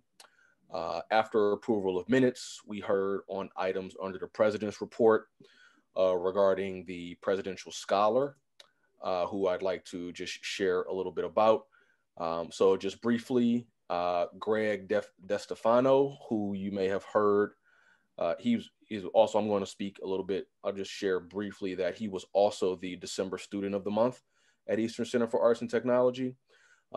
Greg is a veterinary science, he's focusing on veterinary science at Eastern Center for Arts and Technology, and is moving forward nationally to represent Pennsylvania in the national competition for the Presidential Scholarship. And just to share about Greg as a December Student of the Month, he's being recognized for his outstanding work in Eastern's veterinary science program. He's always had a love for animals, and in particular family pets. When he visited in 10th grade, he knew that the veterinary science program was perfect for him, as he aspires to become a veterinarian and really work through and with his love for animals. He's really proven to be a leader in veterinary science and was selected by the team leader as by his instructor. Greg also participates in the Skills USA Leadership Conference, where he achieved Skills USA Framework certification, which helps students to understand what it takes to be career ready. He also received the Statesman Assessment Award for his Skills USA knowledge and civil awareness. We may be seeing Greg on a school board or in a government environment near you very soon. It should also be noted that last May at the virtual awards night, Greg received the Straight A Award as well.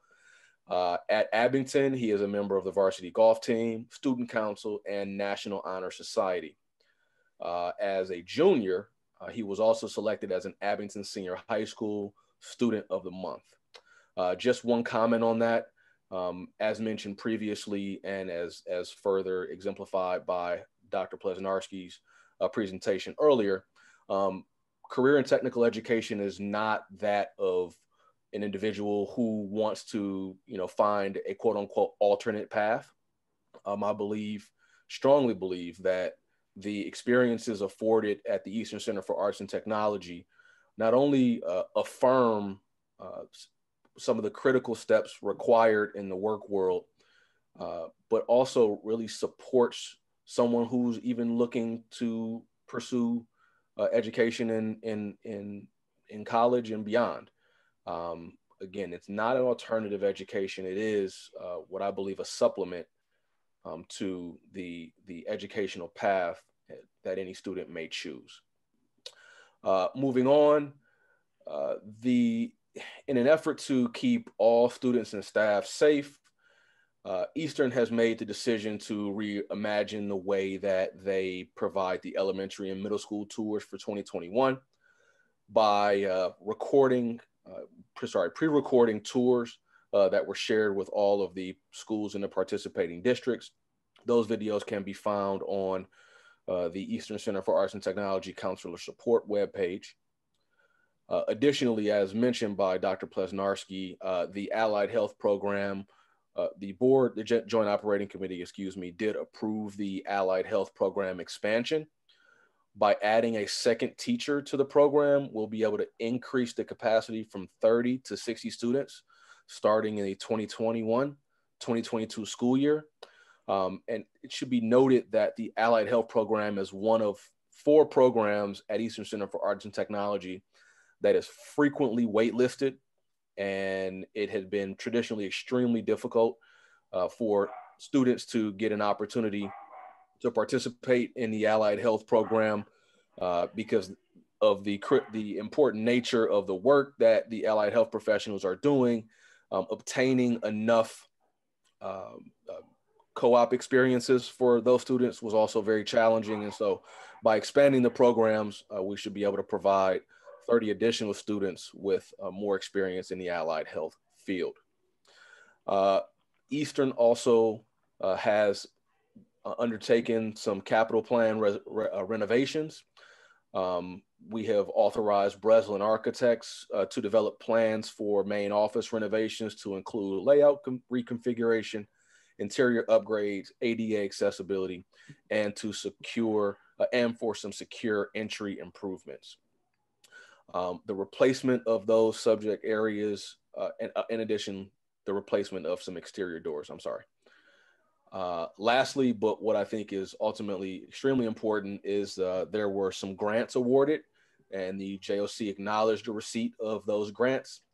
PDE announced the recipients of more than $9 million in competitive safe school targeted grants. These grants were awarded to schools to purchase safety and security related equipment. Eastern was selected to receive $25,000, which will be used to purchase the new security camera system included in the renovations previously mentioned. In addition, PDE announced that it is awarding competitive grants to 32 career and technical centers across the states, as well as area vocational technical education schools. And the purpose of this grant was to focus on the purchase of new equipment aligned to training students in high demand occupations. And the amount of that award receipt was $49,529. The next meeting for the Eastern Center for Arts and Technology is tomorrow, January 13th at 8 p.m. via Zoom. And the link can be found at eastech.org. Thank you, and that concludes my report. Thank you, Mr. Burdell Williams. We're moving on to committee reports. Financial Affairs, Mr. Schultz. Thank you. Excuse me one second, Mr. Fishbein. Mr. Burdell Williams, could you share with the board one of the voting items that we'll be considering this evening as it relates to Eastern? Yes, I'm sorry, it was not on the agenda, and my apologies as I was reading off my report and didn't see your comment. Thank you. So yes, one of the voting items on our agenda tonight is the Eastern Center for Arts and Technology budget for the 2021-2022 cycle. Two things that should be noted along with that budget. The budget cycle for career and technical education, specifically for Eastern Center for Arts and Technology, is different from that of our school district. So I don't want to confuse the community with the latter conversation regarding our preliminary look at our budget for the 2021-2022 budget cycle. So what the board will be approving or voting to approve tonight is the official 2021-2022 operating budget for the Eastern Center for Arts and Technology. The second item of importance to mention there, I do want to take a moment to acknowledge the efforts of the administration at the Eastern Center for Arts and Technology for continuing to provide the same and similar, and in some cases, greater programming experiences for our students while maintaining a flat budget increase. The amount that per pupil that the townships are expected to spend at the Eastern Center for Arts and Technology is the same as it was for the prior 2 years. So this will be the third year in a row that Eastern has been able to execute the high level programming for students around Eastern Montgomery County without increasing the cost to the sending districts. So there is a voting item, and it didn't make its way onto the agenda. Is there, do you have a motion? I'm sorry. I think we can take that under financial affairs. Okay. Is that where we'll see it? Okay. I think that's where we will see it. Because okay. We talked about that, and I think Ms. Michaels had forwarded again that language, so we think we're going to put it there. Okay, that satisfies you, Ms. Haywood. We'll get that in financial affairs. Oh yeah. I just wanted to make sure that we didn't forget to have that as part of the agenda tonight. I appreciate that. Thank you. I also appreciate the reminder. Thank you. And that concludes my report for the Eastern Center for Arts and Technology. Thank you, Mr. Burdell Williams. Mr. Schultz, Financial Affairs. Thank you. And actually, before I give my report, insofar as there are action items that I will be reading, could those be emailed to me while I'm giving the report? I don't think I have received them, and I can read them out loud when the time comes. Or whoever's, if not me, that's fine. But if me, I would like them. The Financial Affairs Committee meeting was held the evening of January 5th via Zoom after our facilities meeting. After roll call and approval of minutes, the board was presented with an update on the current year's budget. This year's budget has been very difficult due to the immense disruption provided by COVID. And as a reminder, the budget that we are in right now was actually passed last year before the impacts of COVID were fully understood. So just for folks who aren't aware of the budget cycles, the year started after COVID in August and September, but the budget itself was passed several months before that. So the projected expenses are a projection based on where we are today. And the projected expenses are currently around $1.9 million lower than originally budgeted. I'll talk a little bit about the reasons presented. However, the projected local revenues have also decreased in terms of the projection by approximately 1 million. So the net effect of those two numbers is that our anticipated savings in this COVID year is around $900,000 compared to what we had budgeted. And these are projections. It's important to reiterate that a lot can change and surely will change between now and the end of the fiscal year. Some of the cost savings that have been realized to date, some are related to COVID and some are not. So for example, $187,000 of savings are due to debt refinancing, which is a fairly routine annual process. There were $300,000 in lowered MCIU transportation costs, and that is due to COVID.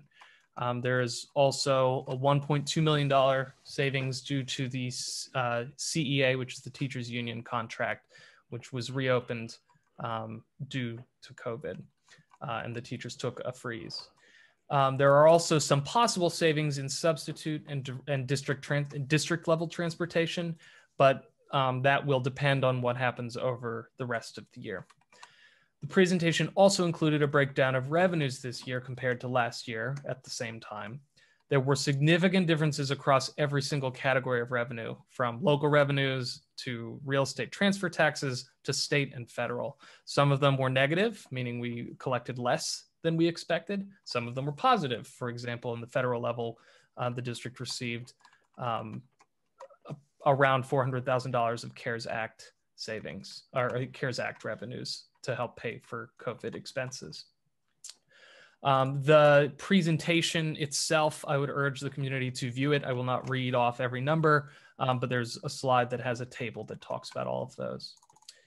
The second agenda item was, the final agenda item rather, was a presentation of the 2021-2022 preliminary budget. So that's next year's budget. This essentially serves as the first of several iterations of this budget.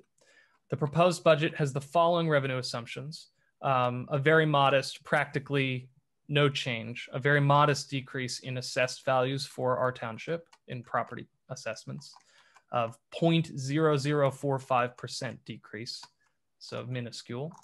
Another assumption baked into this proposed budget is a property tax increase at the Act 1 index level, which is 3%, which would be an increase of around $17.87 a month for the median homeowner.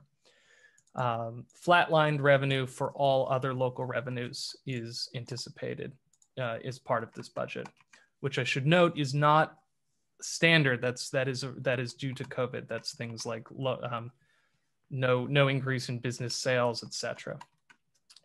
One discussion of critical importance to Cheltenham residents and all residents of Pennsylvania is the risk, the potential risk that state property tax relief funds may not be certified next year. I want to bring this up now. We'll learn more over time, but this is known as the Homestead Act, where property owners or homeowners living in a primary residence receive compensation from Pennsylvania for a portion of their property taxes. That compensation comes in the form of actually a decreased property tax bill. The money goes directly to school districts. And if that is not certified by the state legislature and executive branch, that would mean functionally significant change to your tax bill from Cheltenham. So I wanted to flag that now. Personally, I would recommend folks pay attention to it and potentially reach out to your state representatives to inquire about that. Federal revenue allocations from the second stimulus are unknown, but are on the radar as we're developing our budget. Regarding expenditures, there are still significant unknowns. The BEC contract, which is our workers union, expired as of June 30th, and that is still under negotiation. The charter school enrollment in Cheltenham among Cheltenham families has increased during COVID. It is unclear if that increase will be permanent or if that will go back to normal levels, but it does represent, charter schools represent a significant financial liability for the district. And then unanticipated infrastructure repairs. And again, in the slides, there's more than what I'm listing. I'm just trying to read some of the highlights. The bottom line of the preliminary budget is a difference of nearly $3.9 million between revenues and expenses, which is a gap that the board and administration will be working over the coming months to decrease between now and June. And June is the point at which the final budget must be passed. The next Financial Affairs Committee meeting is February 2nd after the facilities meeting via Zoom. That concludes my report, but I believe there are several agenda action items, and I believe I will be reading them, but I can read the first one, which is on the screen, which is approval of settlement agreement and mutual release. The administration recommends the approval of the settlement agreement and mutual release as attached. I'm sorry, there's two items on the screen, and I'm not sure if I'm reading the correct one. If Mr. Ruse or somebody from administration could tell me which item I should be reading. I believe that's correct. They're both numbered 1, but they're both correct. Okay, great. Then I believe we need a motion. Yeah. So moved. Thank you. I second that, Julie Haywood. And I'm never sure if the chair reporting is supposed to run this or the board president is supposed to run this, but I'll just say, Joel, why don't you? Well, it's actually the chair of the committee who's reporting on that committee is the one who asked for this vote. So thank you. Then thank you for that clarification. Then I will say all in favor. I'm sorry, I have a question. Sure. Thank you, Mr. Cohen. I forgot to ask. You do say any board questions before calling. Is there any board questions? Thank you. For people that are not familiar with this, can there be a little bit of context given in terms of the dollar amount and what this is actually for, please? I would ask that administration provide that. I could make an attempt, but I don't want to skirt the line of what is and is not confidential. With respects to the settlement agreement? Correct. I would refer to Mr. Roos. There's really nothing. The settlement agreement itself is going to be a document that's available for the public. There's nothing confidential about it. Right. Well, so I think the number in terms of that process. Right. I'm sorry. So my request is if there can just be a brief summary for the public about the dollar amount and the purposes for what this is for, I would welcome that, please. Thank you. And request that. I can't open it. I would do it, but I can't open it. It's not opening on my screen. Mr. Bruce, can you open that? I can't open. I will attempt to do so. I have it open. The title, Mr. Bruce, is Settlement Agreement and Mutual Releases. Is that correct? Yes, but why don't you give me a chance to open it? Absolutely. So that just in case there was anything put in terms of that isn't meant to be. Let me just. did you already move forward with the vote on the preliminary budget? I can move back to that vote. We have a motion and a second on the table. So if there's a motion to, I guess if the folks who motioned that are comfortable removing their motions and we can come back to it, is that? I would move to table the vote on that motion until we get further information and we can handle other business. That's the motion. Okay. Do I have a second on that motion? Second, Mr. Cohen. Okay. Thank you. I don't know if that needs a vote because I haven't read the parliamentary procedures recently enough, but it does not. It's just a motion to table. Great. You can. Okay. So then I am seeking a motion for approval to advertise the preliminary budget, which I was discussing was presented to the public last week, but has not been fully presented. So approval to advertise the preliminary budget for 2021-2022. The Financial Affairs Committee recommends that the administration be authorized to approve the advertisement for the preliminary budget showing estimated expenditures for school year beginning July 1st, 2021. So moved. Bill England. Thank you, Mr. England. Is there a second?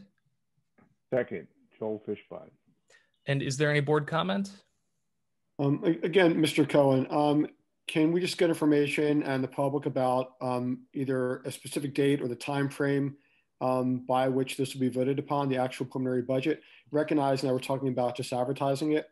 That way the community can know more about the process and the time period they might have to review the preliminary budget. Thank you. Absolutely. I will give a brief overview.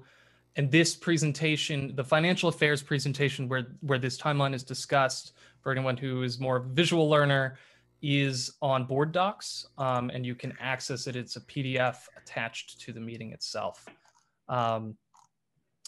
This January 12th is when we would approve the resolution authorizing display and advertising. January 20th would be the deadline for the preliminary budget being available for public inspection, which is at least 20 days prior to adoption.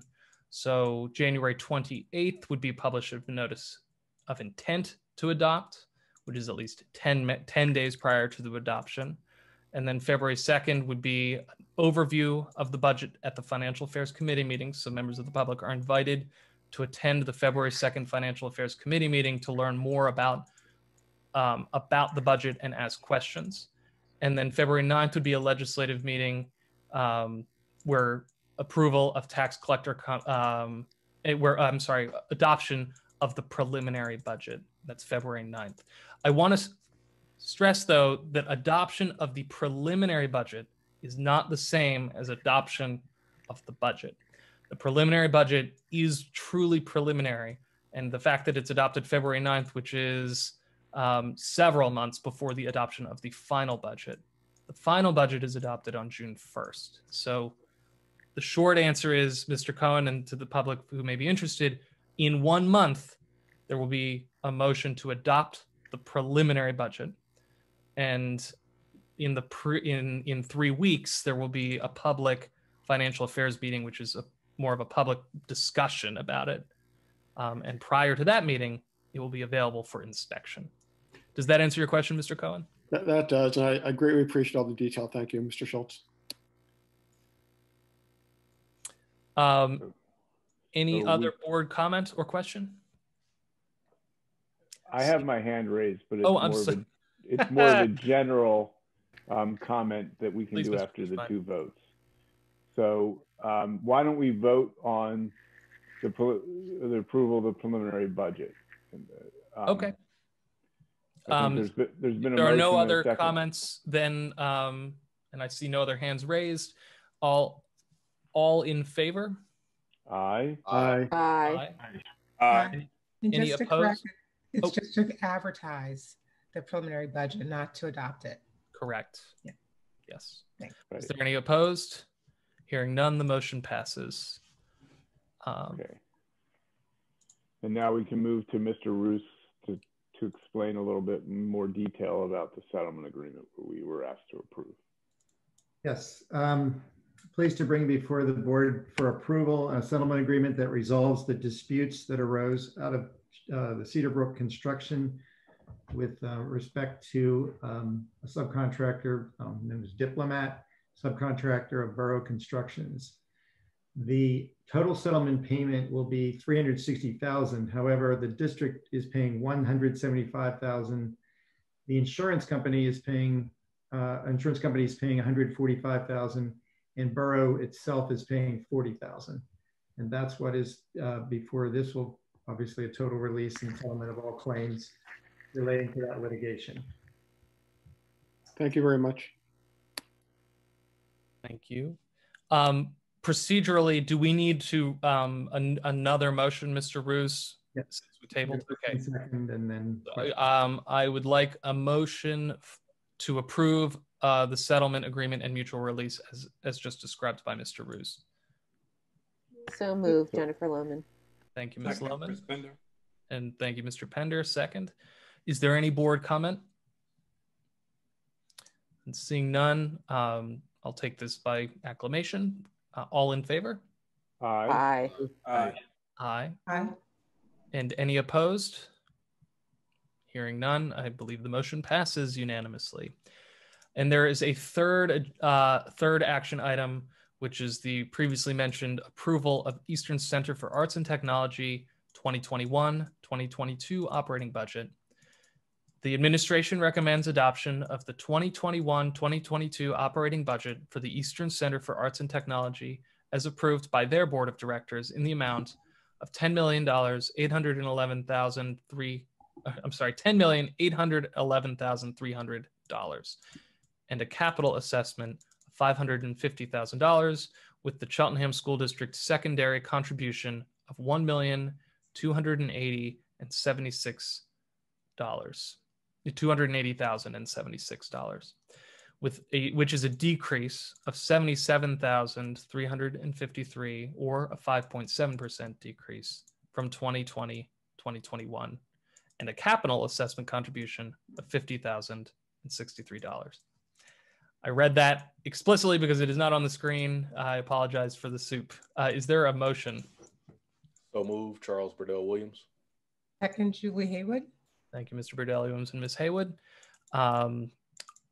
Is there any board question or comment? Comment. Mr. England. Thank you. I just want to thank Mr. Burdell Williams for whatever he did to reduce our rate, our contribution this year. I know you're new on that board, and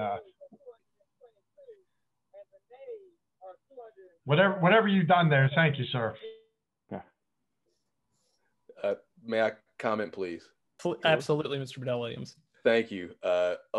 Unfortunately, that's not my doing exclusively. The reason our contribution is lower is that we have, I believe, 14 fewer students participating at the Eastern Center for Arts and Technology as we did last school year. Again, can't take any credit for that at all, but any of the other good work coming out of Eastern, I would gladly patch on my chest going forward. Thank you. And I will just add, Mr. Burdell Williams, I've learned a lot about Eastern through your reports, and it's very exciting what is going on there. And I don't usually have a chance to say anything after your reports, but here's a chance. So seeing no other board comment, I don't believe there are any other hands. Mr. Fishbein, your hand is simply not lowered, correct? No, I have something to say about your report more generally, but after the voting is on the motion. So.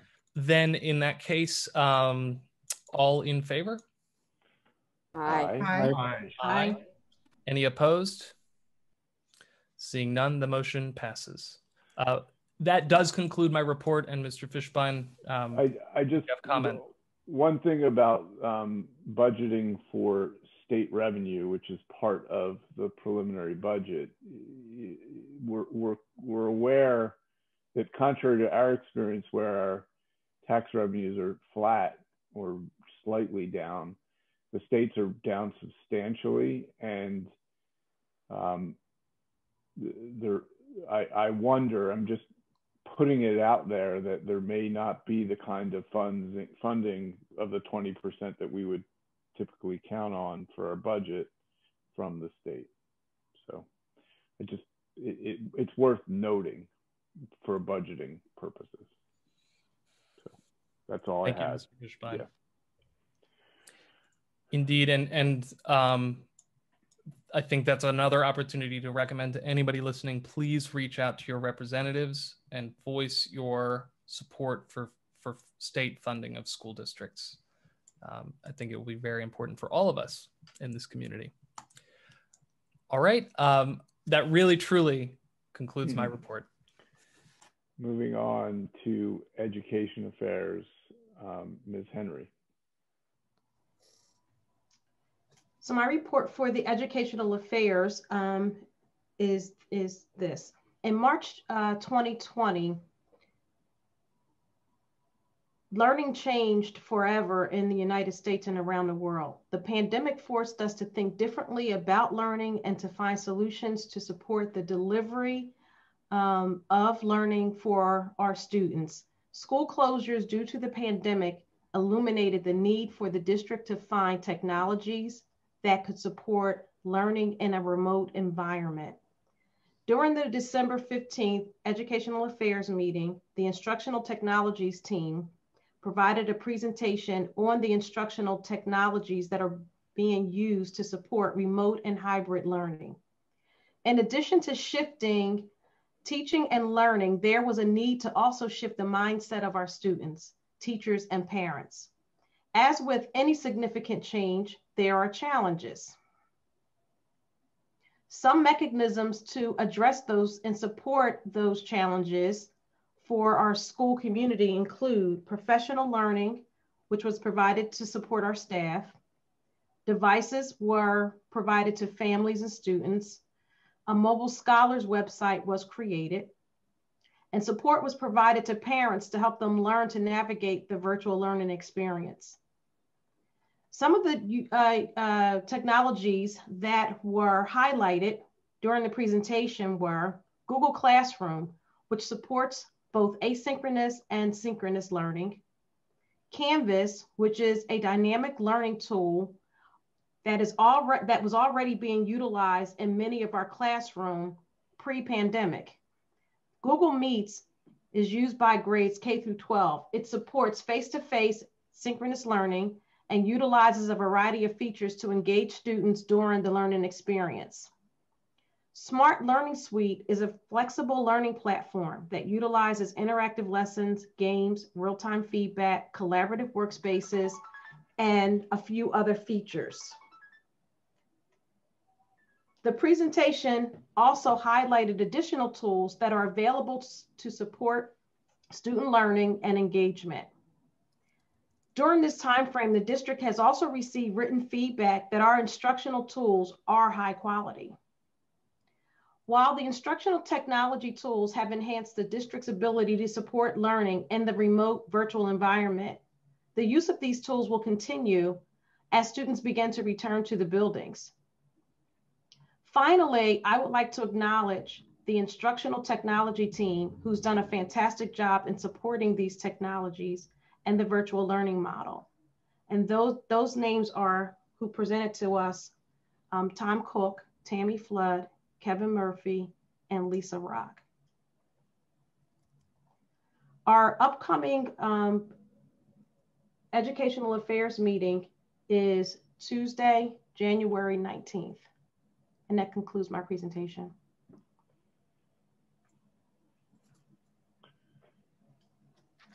Thank you, Ms. Henry. Moving on to facilities. Thank you, Mr. Fishbein. Sorry, I didn't have my report up. The Facilities Committee met on Tuesday, January 5th via Zoom. A few community members were in attendance, as well as co-chairs Bill England and myself, Dr. Marseille, Mr. David Teasdale, and other members of the administrative team, as well as our board. After roll call and approval of meeting minutes from the prior month's meeting, Mr. Teasdale shared a presentation focused on district-wide COVID-19 related facilities updates, building-specific updates, a brief discussion on the next steps relative to the facilities condition assessment report, and a school dude update. Mr. Teasdale started the presentation by sharing district-wide COVID-19 facility updates. First, he spoke and shared that the Aeromax HEPA filters have been installed in 100 high school classrooms, with only the electrical connections for those units installed on the second floor remaining to be completed at the time of the meeting. Additionally, the 50 additional Aeromax HEPA filter devices that were slated for Elkins Park School have also been installed, and also approximately half still require electrical connection at this time. The efforts to connect these devices is ongoing and will be completed prior to the return of students on February 1st. Just for the community's knowledge, the Aeromax air purifiers are being installed to help meet or exceed the CDC recommended air changes of 15 cubic feet per minute. The units are designed to scrub the air in our classrooms of approximately 99.97% of the airborne particles and absorb odors and volatile organic compounds, or VOCs, to add to the health and safety of our, in addition, to further add to the health and safety of our buildings. Sneeze guards have been installed in high traffic areas. Hand dryers have been disabled and paper towel dispensers installed in their place. Hand sanitizer stations have been installed across all of the buildings, and desks removed from the classrooms to allow for physical distancing in the classrooms have been repurposed and used in the cafeterias to provide a simpler way to hold lunch while maintaining a more efficient, while maintaining distancing and affording a more efficient cleaning. Further updates at the high school include continuing the paint projects throughout the corridors and offices. Many of the gymnasium corridors have been completed, and for the teachers and administrators and students who have started back with practices within the last few days, since yesterday, they probably noticed the significant impact. I know I have the last time I saw pictures to this particular area. The gymnasium lights project is on hold at this point in time until the district electrician has completed the work connecting the air purifiers at both the high school and Elkins Park School. You may note that at our last meeting, there was conversation about some extremely antiquated, what we believe to be original equipment, washer and dryers that service the pool area. Those systems have been removed finally, and at the excitement of the athletic director, and new units will be or are being spec'd and expected to be installed. Further building updates at Cedarbrook, the gym floor was inspected for some lifting in the far corner. It was realized that some moisture is coming in from an overflow drain that may have caused that lifting to occur. That damage is currently being assessed, and the facilities department is working with the insurance company, given the brand new, essentially, nature of that building. The gym is, however, safe for play, given that this floor lifting is in the far corner, away from, close to a door, but away from where students will be actively participating in physical activity. At Elkins Park, the air conditioning project, as referenced, I know that means very little to us in the community right now in January, but I assure you, once our students are back in school and things begin to warm up, they'll greatly appreciate the installation of the air conditioning in all of the classrooms at Elkins Park. That project is 99% completed. Believe Mr. Teasdale mentioned that there are just maybe 3 or 4 or 5 ancillary spaces that are not classrooms that have yet to have their air conditioning completely installed, but all classrooms have been completed. There was no updates for Glenside or Cheltenham Elementaries, and that there are repairs on the boiler at Myers Elementary School that commenced last week, and I would expect to be completed before now that we have people back in the building. And the Wincode Elementary did have, as mentioned, another leak in the glycol return system. and there is currently a proposal for the pipe repair that's currently expected. However, there is some excavation work that is expected to commence prior to that proposal being released. The administration building will have some updated air conditioning that will replace any units that were not operational. The next item that Mr. Teasdale shared was regarding the facilities condition assessment report. So the community may remember that the district sought the services of Bureau Veritas to come out and execute the facilities condition assessment report to really help us understand with a significant amount of foresight, what potential costs may exist in maintaining our current facilities as they stand today. The recommendation from the facilities department is that they work to find and identify a company who specializes in the management of design and construction of public projects. That would include capital planning. This actual project will use the facilities condition assessment report to inform steps forward and to investigate opportunities and challenges to determine our best direction forward regarding the multi-year capital plan and any future projects that are on the that could be or will be on the horizon. Lastly, there was a short school dude update, and the one item I want to share of importance is that one of the very exciting uses for school dude is the ability to track preventative maintenance. So the community knows and understands that the majority of the buildings in our district are almost less than 10 years old. I think there's one of our new construction projects at Glenside that is a little more than 10 years old now. And that what is paramount to maintaining the quality of these buildings for years to come is an efficient and well-planned preventative maintenance program.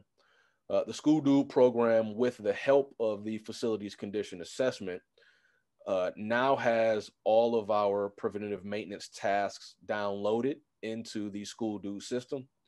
That will provide administration with the ability to appropriately schedule work in advance to ensure that our buildings have a lasting, have the opportunity to last for not only the lifetime of the building, but for the lifetime of that particular piece of equipment.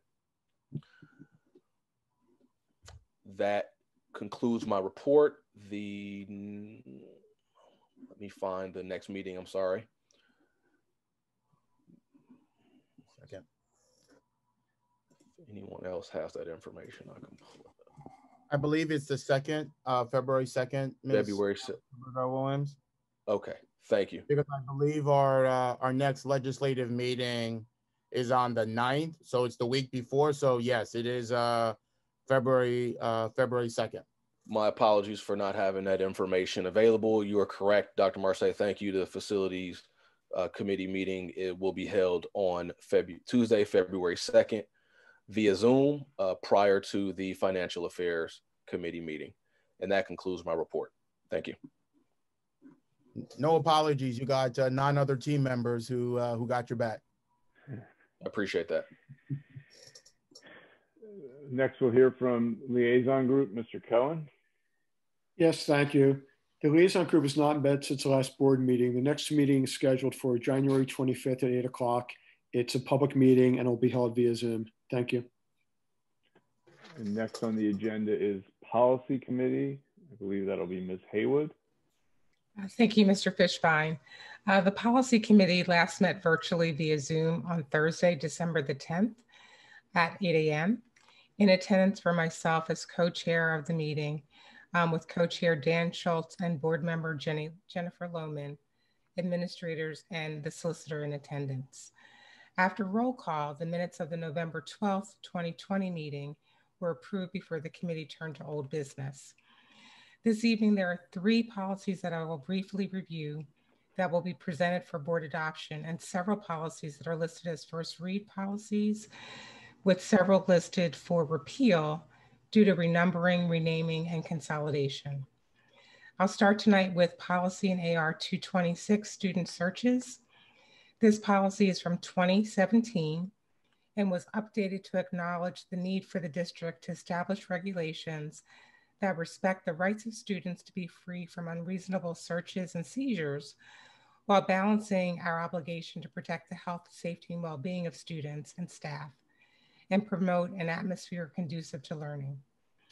A related administrative regulation, or AR, to implement the policy in AR 226 was also reviewed and clarified that automobile searches are now covered in Board Policy 714, use of bicycles and automobiles. Policy 006, governing school board meetings, was also updated to address the ability to conduct meetings virtually in light of the COVID-19 pandemic.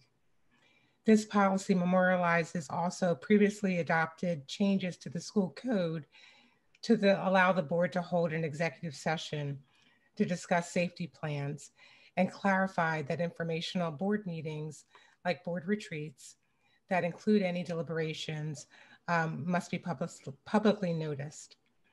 A related policy 007, remote attendance and participation in board meetings, is new and was updated to address the ability of a board member to attend and participate in board meetings remotely, again in light of the COVID-19, and include specific guidelines for participating remotely. Policy 354 and 454 govern the policy for taking sabbatical leave, and this was also updated. With the consolidation of this policy, policy 454 is presented this evening for repeal due to renumbering and consolidation. And as part of an ongoing plan to update our policies and clean up our policies, we've been really looking at ways to consolidate and renumber our policies to reduce redundancy. And so the following policies are subject to repeal this evening based on renumbering and consolidation. And they include, I'm sorry, Mr. Reese, I know that you're sending me something in the chat. Yeah, I just wanted to be clear. These are not actually up for adoption. They were not on the agenda for first reading last month. These are up for first reading. Okay, I'm sorry. So those are all first read. There's no policies really then up for adoption this evening. Correct. They are. Okay. These are all first read policies. Okay, so that was just, okay. That's in the agenda incorrectly. So all of those policies that are listed under policies for adoption are first read policies, meaning that they've gone to the committee the first time for review by the committee and are just being presented to the board this evening, but there'll be no action item that needs to be taken by the board. So again, the following policies are not subject to repeal this evening, but are just being presented this evening for subsequent repeal in a subsequent meeting based on renumbering and consolidation. And those include policy 253, request for evaluation for college, as the evaluation procedures for special education students is now included in other special education policies. Policy 434, 534 for sick leave was also up for repeal due to renumbering and consolidation because policy 334 would remain in place. And again, none of these are up for repeal this evening, but I'm just presenting them for board information. Policies 411 and 511, suspension and furlough. This policy is now part of 354 due to renumbering, renaming, and consolidation. And actually that policy will be renumbered as policy 311 with the new title, reduction in staff. Policy 310 and 410, abolishing a position. That content will be addressed in policy 311. Policy 418 and 518, penalties for tardiness. Again, this policy was renumbered and retitled 318, entitled now attendance expectations. Policy 417 and 517, disciplinary procedures, will now be combined in policy 317 with the same title. And then policy 318, attendance expectations, again, was presented as a first read during the last policy committee meeting. So again, all of the policies that are listed under policies for adoption are not really here for adoption. They're really first read policies, meaning they've been presented to the policy committee for the first time at the December meeting. We'll come back for the next meeting of the the policy committee on Wednesday, January the 27th at 8 a.m. And that will be held virtually via Zoom, and all members of the community are welcome to attend. That concludes my report, Mr. Fishbein. And thank you for that clarification, Mr. Roos. And thank you, Ms. Haywood. Next on the agenda is communications. And Mr. Burdell Williams was completing his term as co-chair of that committee, and he took copious notes. So he will be reporting, even though he's not currently a co-chair of that committee. Mr. Burdell Williams. I appreciate the honor, Mr. Fishbein and Mrs. Loman. Thank you very much. The communication committee met on Thursday, December 17th via Zoom. There were a few community members present, not as many as we had experienced in previous meetings, but I'm going to safely assume that was because they were likely getting ready for the holiday season. Those community members were in attendance, as well as co-chairs Joe Fishbein and myself, Dr. Marseille, Mr. Kevin Kaufman, and Mr. Chris Perrone. After roll call and approval of the meeting minutes from the prior month, Mr. Kaufman shared a presentation focused on a school transition plan update, review of the previous month's reopening and COVID-19 related communications, a presentation of the past month's social media and district communications analytics, a review of the excellent young alumni-driven website beyondchs.com,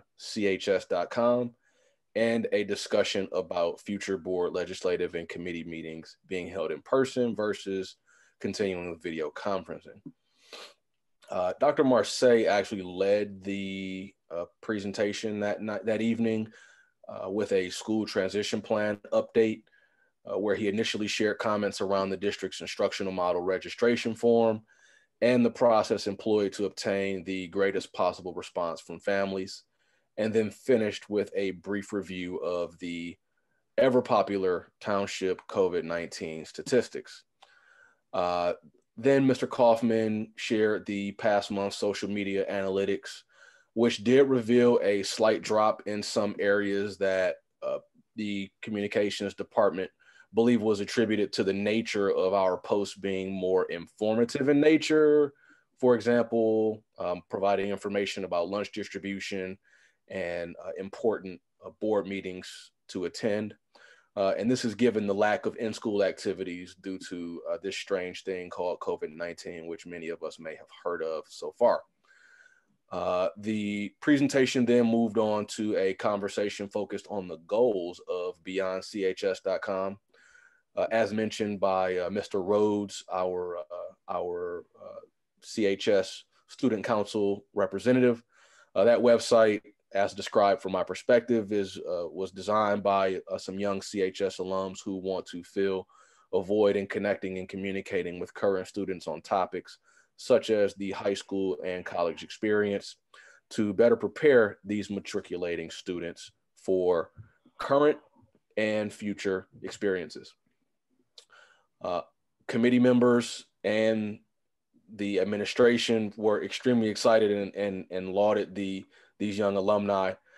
Their energy behind developing such an intuitive tool, I mean, it really showed some serious spirit and energy, and it was extremely exciting, especially given that there were previous comments shared at past communications committee meetings regarding the need for our district alumni to continue to drive their involvement in ongoing district activities, whether they still live in the area or not.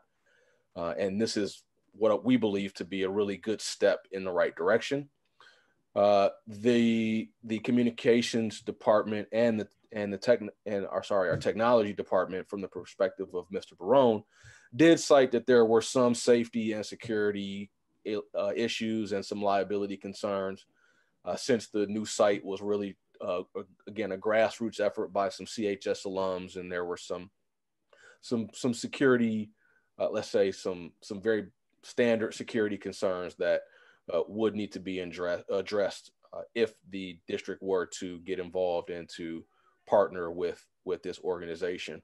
The committee will seek to engage the Beyond CHS group and the representatives from the Alumni Association in establishing what the relationship will look like, as how we could all collectively work toward the goals, to support ourselves more broadly, meaning how can we utilize that tool to potentially grow alumni involvement in current student life and provide a broader experience and a more fruitful opportunity for our current students and who will become future alumni. There were various pros and cons that were discussed.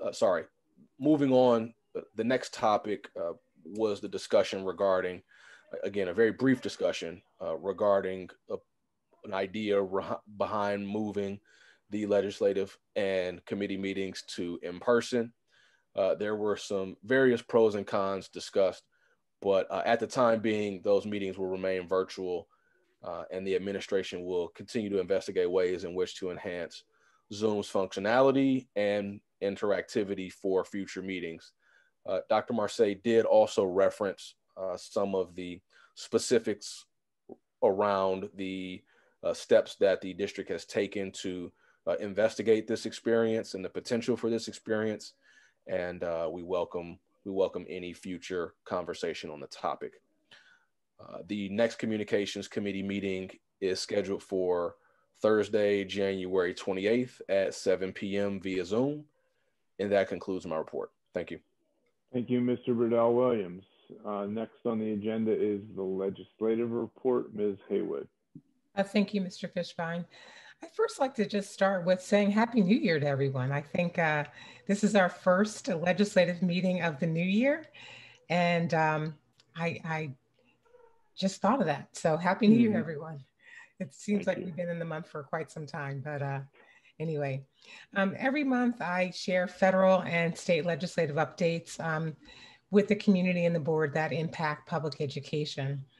And as a representative of the Montgomery County School Board Legislative Committee, we meet monthly virtually via Zoom to discuss proposed and adopted legislation and identify issues that may require or at least encourage our board and community to contact our elected officials about.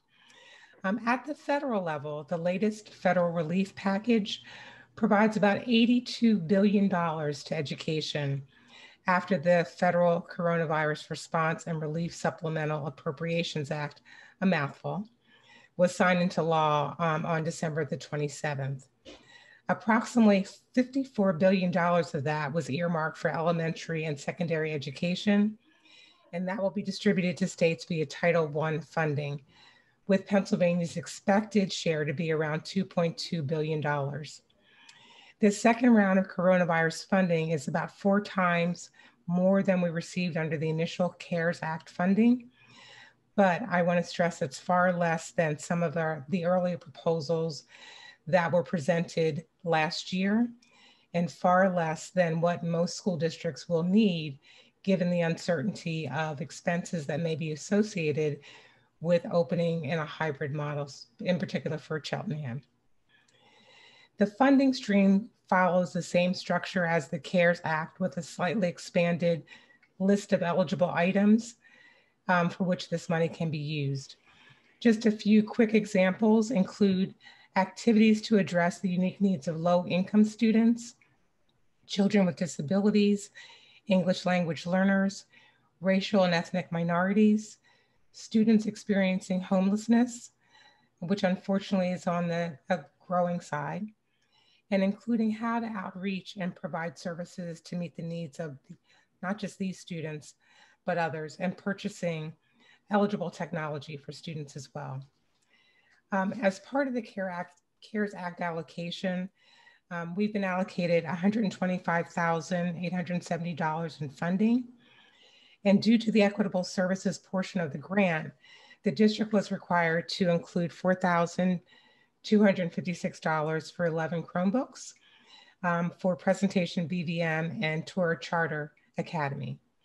With the remaining allocation, the district requested 93 air purifiers for EP and CHS, and Mr. Bordeaux Williams just talked about some of the air purifiers that we're putting in place for reopening the schools in a hybrid model as of February 1st. This funding will help defray the cost of COVID-19 related cost when we return in a hybrid model. And even though there was an increase again in COVID relief funding, it does fall short of what K through 12 and higher education stakeholders insist they'll need to successfully navigate the pandemic, again, with the uncertainties that are out there. Turning to the Department of Education at the federal level, with the election of President-elect Joe Biden and Vice President Kamala Harris, the federal government is identifying key cabinet positions, and some of the key changes in leadership affecting education is with the Senate Education Committee, with the resignation of Betsy DeVos at the head of the Federal Department of Education. She resigned after the insurrection at the Capitol building last week. And with her departure, President-elect Biden has nominated Connecticut Education Commissioner Miguel Cardona to lead the department. I know I personally look forward to Mr. Cardona's leadership, which will be in sharp contrast to the former Secretary of Education's lack of support or appropriate funding of public education.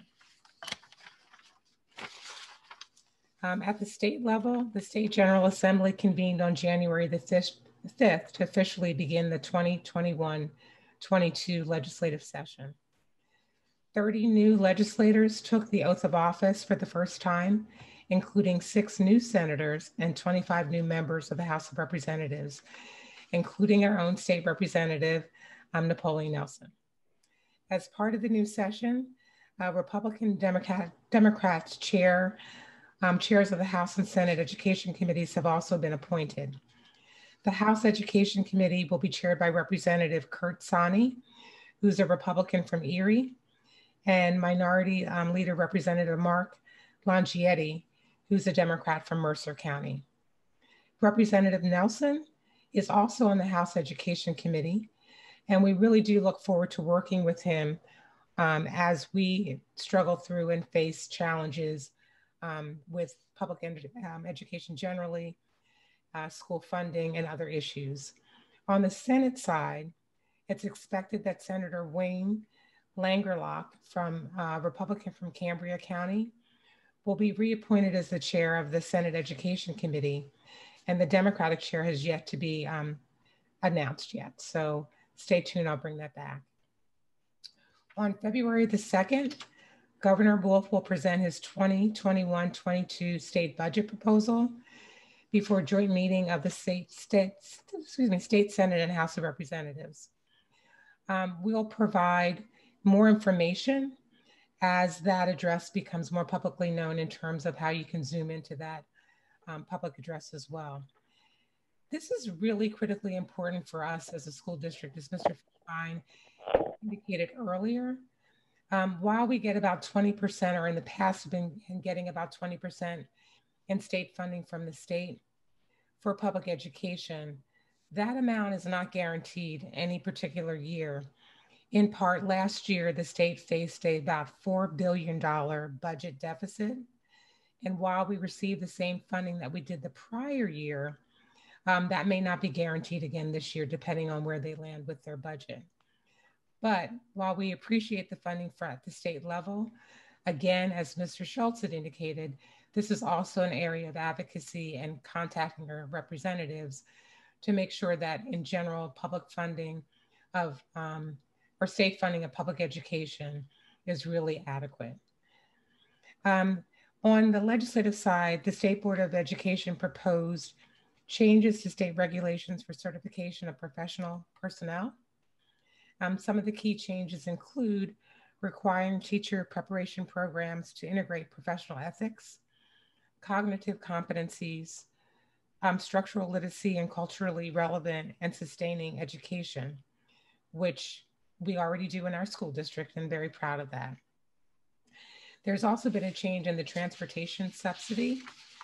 And so we'll get more information about the modifications that were made in that area as well, as we go forward to calculate the pupil education transportation subsidy that will be allotted to us for the 2020-21 school year. That concludes my report, Mr. Fishbein. Thank you. Thank you for that comprehensive report. We'll move on to administrative reports. Ms. Tolbert Jackson. Thank you. I'm submitting the following items for consent agenda. Number 1, appointment of professional employees, A and B. 2, appointment of support staff, A and B. 3, approval of changes in assignment, A. There's one missing, so A and B. 4, approval of a position, A. 5, approval of agreement. 6, approval of leadership stipend positions, A and B. 7, termination of classified employee. 8, extra duty, extra pay.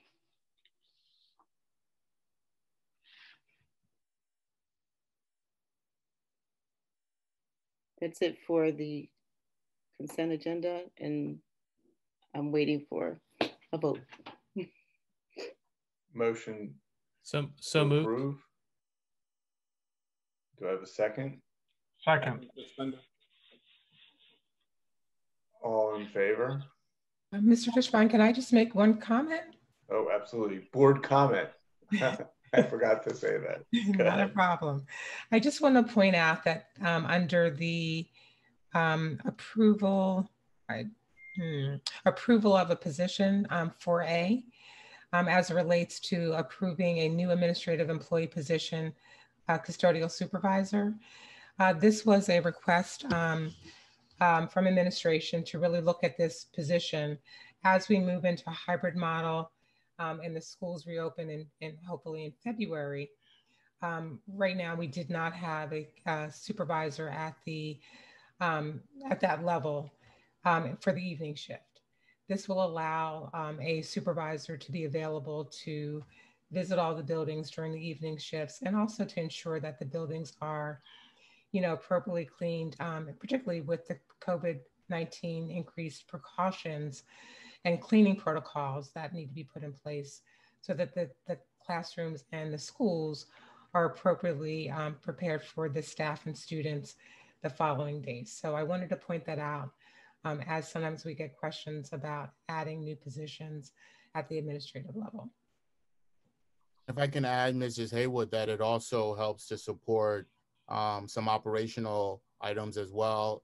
As you know, a lot of things happen in the evening, and alarms go off, systems reboot, things are triggered, and that allows the opportunity for someone on the ground to be able to address those as quickly as possible versus the challenge of having to either go through the list of individuals.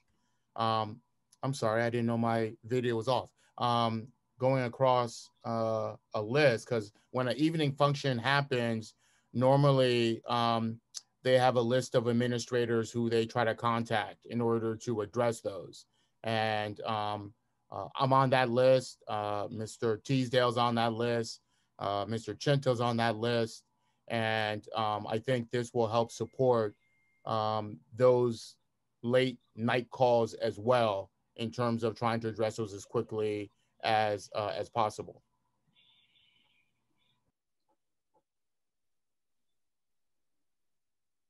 Any further board discussion or questions? Anything else, Ms. Haywood? Nope. Thank you, Mr. Okay. Fishbein. Thank you. So now it's time to vote. All in favor? Aye. Aye. Aye. Any opposed? Aye. I want some coat. Hearing none, the positions are approved. And moving on to the rest of your report, Ms. Tolber-Jackson. Thank you. The following are informational items. 1, retirements, A and B. 2, resignations, A through E. 3, non-discretionary leave of absence, A. Thank you. Thank you. And moving on to educational affairs, Dr. Smith. I'm sorry, before we go. Yeah. Oh, I'm sorry, Mr. England, you can go. Yeah. Thank you. I just wanted to point out that we have 2 employees who are retiring. Do it. What's that? Yeah. You beat me to it. Exactly what I was going to say. So please go ahead. I'll echo what you're saying. Mr. McMahon, a maintenance mechanic with 30 and a half years service in the school district. And Ms. Klukowicz, kindergarten teacher now at Myers, 28 and a half years. And that is just remarkable service. And I just wanted to give them a shout out. Thank you. Thank you, Mr. England. I saw your hand raised. I'm sorry for neglecting to call on you. Ms. Haywood, your hand is raised also. Did you want to say something? No, I didn't lower my hand from before, but I definitely ditto what Mr. England shared. Yes, and I will as well. Dr. Marseille, did you have something to add to that? Just a third ditto to the astounding number of years of service. You just don't find that a lot, and it's testimonial to the work that these individuals have committed. 28 years is a very long time supporting our children. 30.5 years is a very long time. So we want to thank both of them and wish them luck in their transition. And they'll probably be getting a lot more sleep now than before. Thank you. Very good. Thank you. Okay, now we can move on to educational affairs. Dr. Smith. Good evening. I'm submitting the following as a consent agenda. 1, approval of educational service agreement, and 2, approval of volunteers. Thank you. Do I have a motion? Motion to approve. Bill England. Do I have a second? Second, Jennifer Lohman. Do I have any board comment or questions? Seeing none, I'll call the vote. All in favor? Aye. Aye. Aye. Any opposed, say nay. Hearing none, both items are approved. And we can move on to financial affairs, Ms. Michaels. Thank you. I'm submitting the following as a consent agenda. 1, approval of 2020-2021 budget transfers, A, as submitted. 2, approval of payments, A, as listed. And 3, approval of Eastern Center for Arts and Technology 21-22 operating budget. I think we've already approved number 3 in the financial affairs report. Did My we apologies.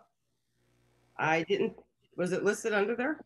Yes. It wasn't listed. We did approve it because it was in the email, so I may have read it at the wrong point. I apologize. I think it could have been in either, and we confused it at the agenda build. So now here we are. Okay. It doesn't need to be voted on a second Please disregard number 3. Yeah. Okay. So moved. Do I have a second? Second, Charles Burdell Williams. And do I have any board questions or discussion? Seeing no raised hands, hearing none, I'll call the vote. All in favor, aye. Aye. Aye. Any opposed, say nay. Hearing none, both items are approved. And it's now time for... Before we go into that, can I make a comment? Absolutely. So I know this is the day that I was dreading. And I've tried to stop all of you from making comments, especially Mr. Schultz, with respects to Mrs. Michaels, and this is officially her last legislative meeting.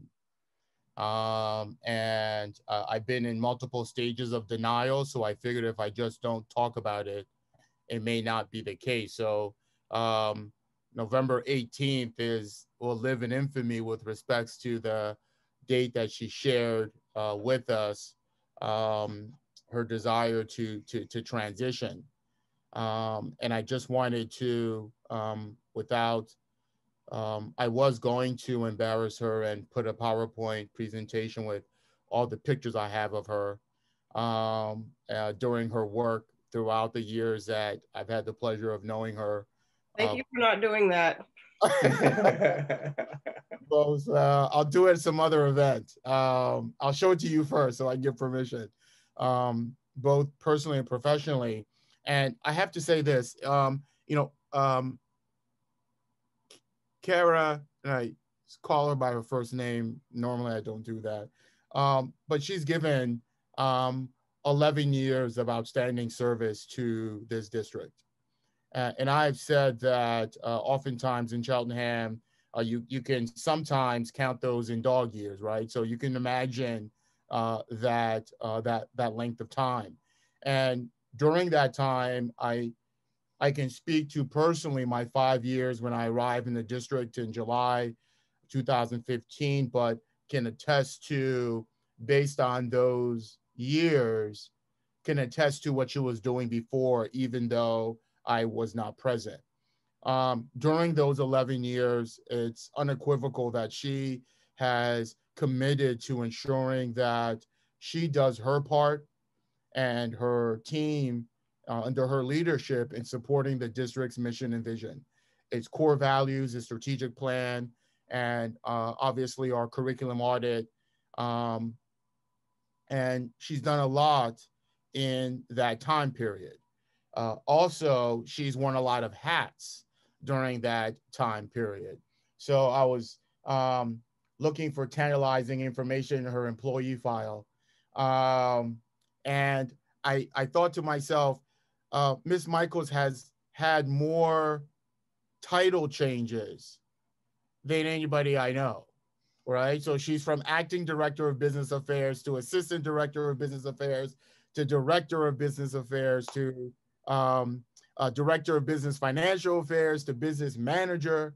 But even regardless of those hats, she's been committed, and she has stated over and over again about the district's need to make really tough decisions. And the mantra when I arrived, though, when I came in, and there was a tremendous amount of energy with respects to what needed to be done and reorganizations that need to take place in order to begin to lay the foundation for some of the work that we're doing now. But even with that, it's always been about we need to control our expenditures, and tough decisions have to be made. And throughout that time, she's worked to try to make sure that we are doing both. And that is managing the financial realities of the district and the community, but also making sure that all of those individuals who come to her, from operations to student services to special education to the entire educational office and the buildings, that we don't compromise on our commitment to making sure that students are first, and the needs of students come first, even though that's been extremely challenging. And the math you can add by yourself, and it's clear that she has saved us millions of dollars in her ability to go back and look at the pennies that eventually turn to dollars and look at those heavy dollar items as well. So whether it is being extremely vigilant about collective bargaining agreements in terms of negotiations, whether it's revisiting contracts or vendor agreements, whether it's savings through attrition, through staffing, whether it's bond refinancing, whether it's technology and looking at new ways of refinancing or doing things, whether it is sustainability in terms of helping our operations department save money through there. She's done it all. And she's going to be missed. We know that we continue to have challenges ahead of us where, she's proposed tough decisions that we had to make. Some were accepted, others were not. And at the end of the day, some of those that were not, they're going to have to eventually be accepted in terms of where we are. But I do want to, on behalf of this administrative team, and personally thank her for not just the 11 plus years of service to this district, but the 5 years that she has excuse me, in this role as superintendent. The only saving grace in this goodbye is that she's right across the railroad tracks. So she's not going to be too far away. So Kara, thank you so much for everything that you've done. You've put us in a definitely better place. Even though we're continuing to be challenged, it really is about not that, it's about doubling down on tougher decisions, and that is it. But you saved us a significant amount of dollars under your leadership. We built a lot of buildings to support the type of infrastructure we expect for our students and our staff. So we're eternally grateful, and good luck. Thank you very much. Gonna miss you all. It's a bittersweet goodbye. So I'm not gonna get emotional, but thank you to everybody. Support has been amazing. And like Dr. Marseille said, I'll be right across the railroad tracks.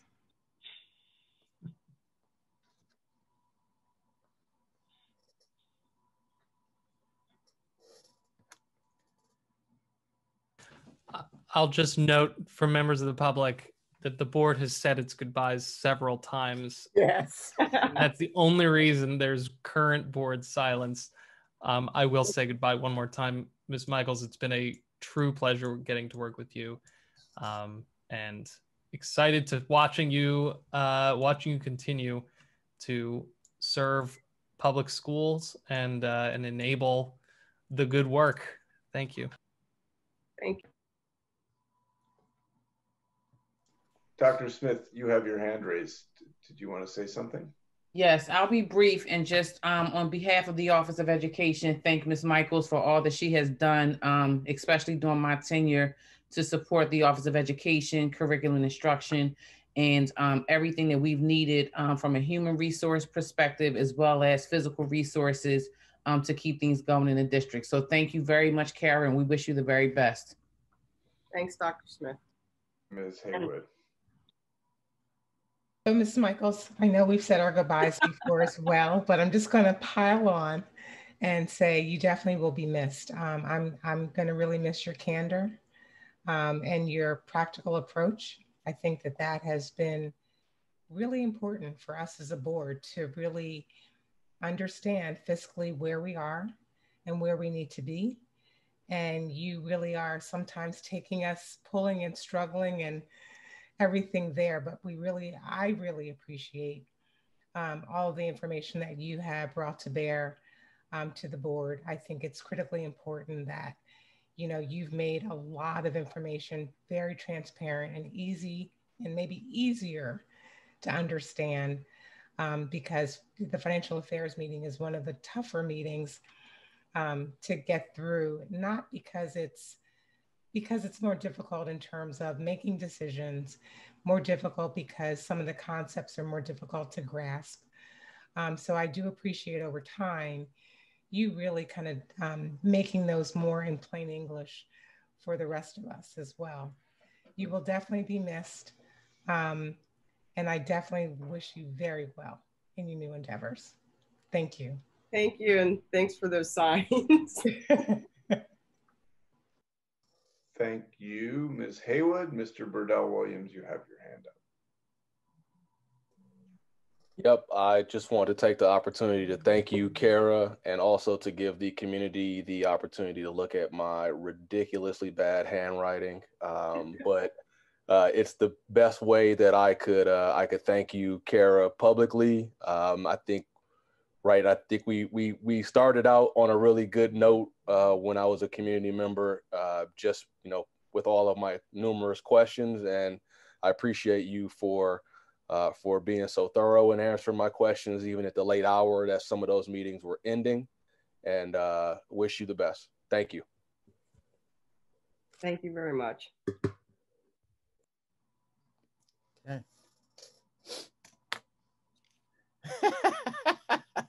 Mr. Burdell, you're putting up signs.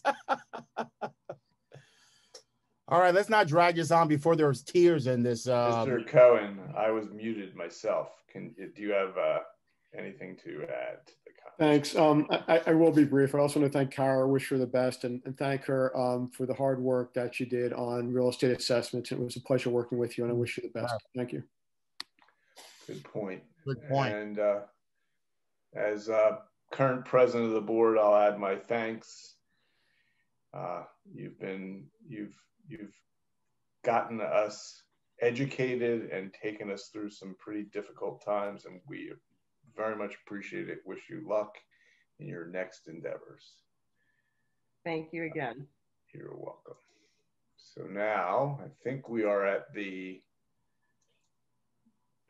public comment on non-agenda items portion of the meeting. This will be done the same way the public comments on agenda items were done. It's only a 5-minute break for you to type your questions to CSD board meeting comments at cheltenham.org, and we will answer them now, and make sure you put your name, full name, and where you live in the township, and we will answer them or answer them at a later meeting. So we will take this break starting at 10:14. We'll see you back at 10:19.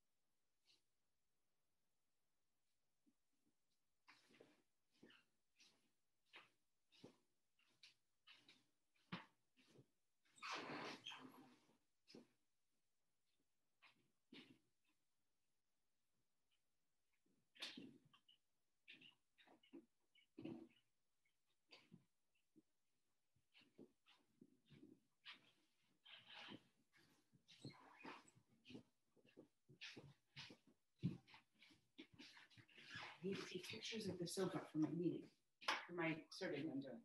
Okay, you guys responded fairly quickly. Mr. Cohen, just so you know, you're not muted. Okay, thank you.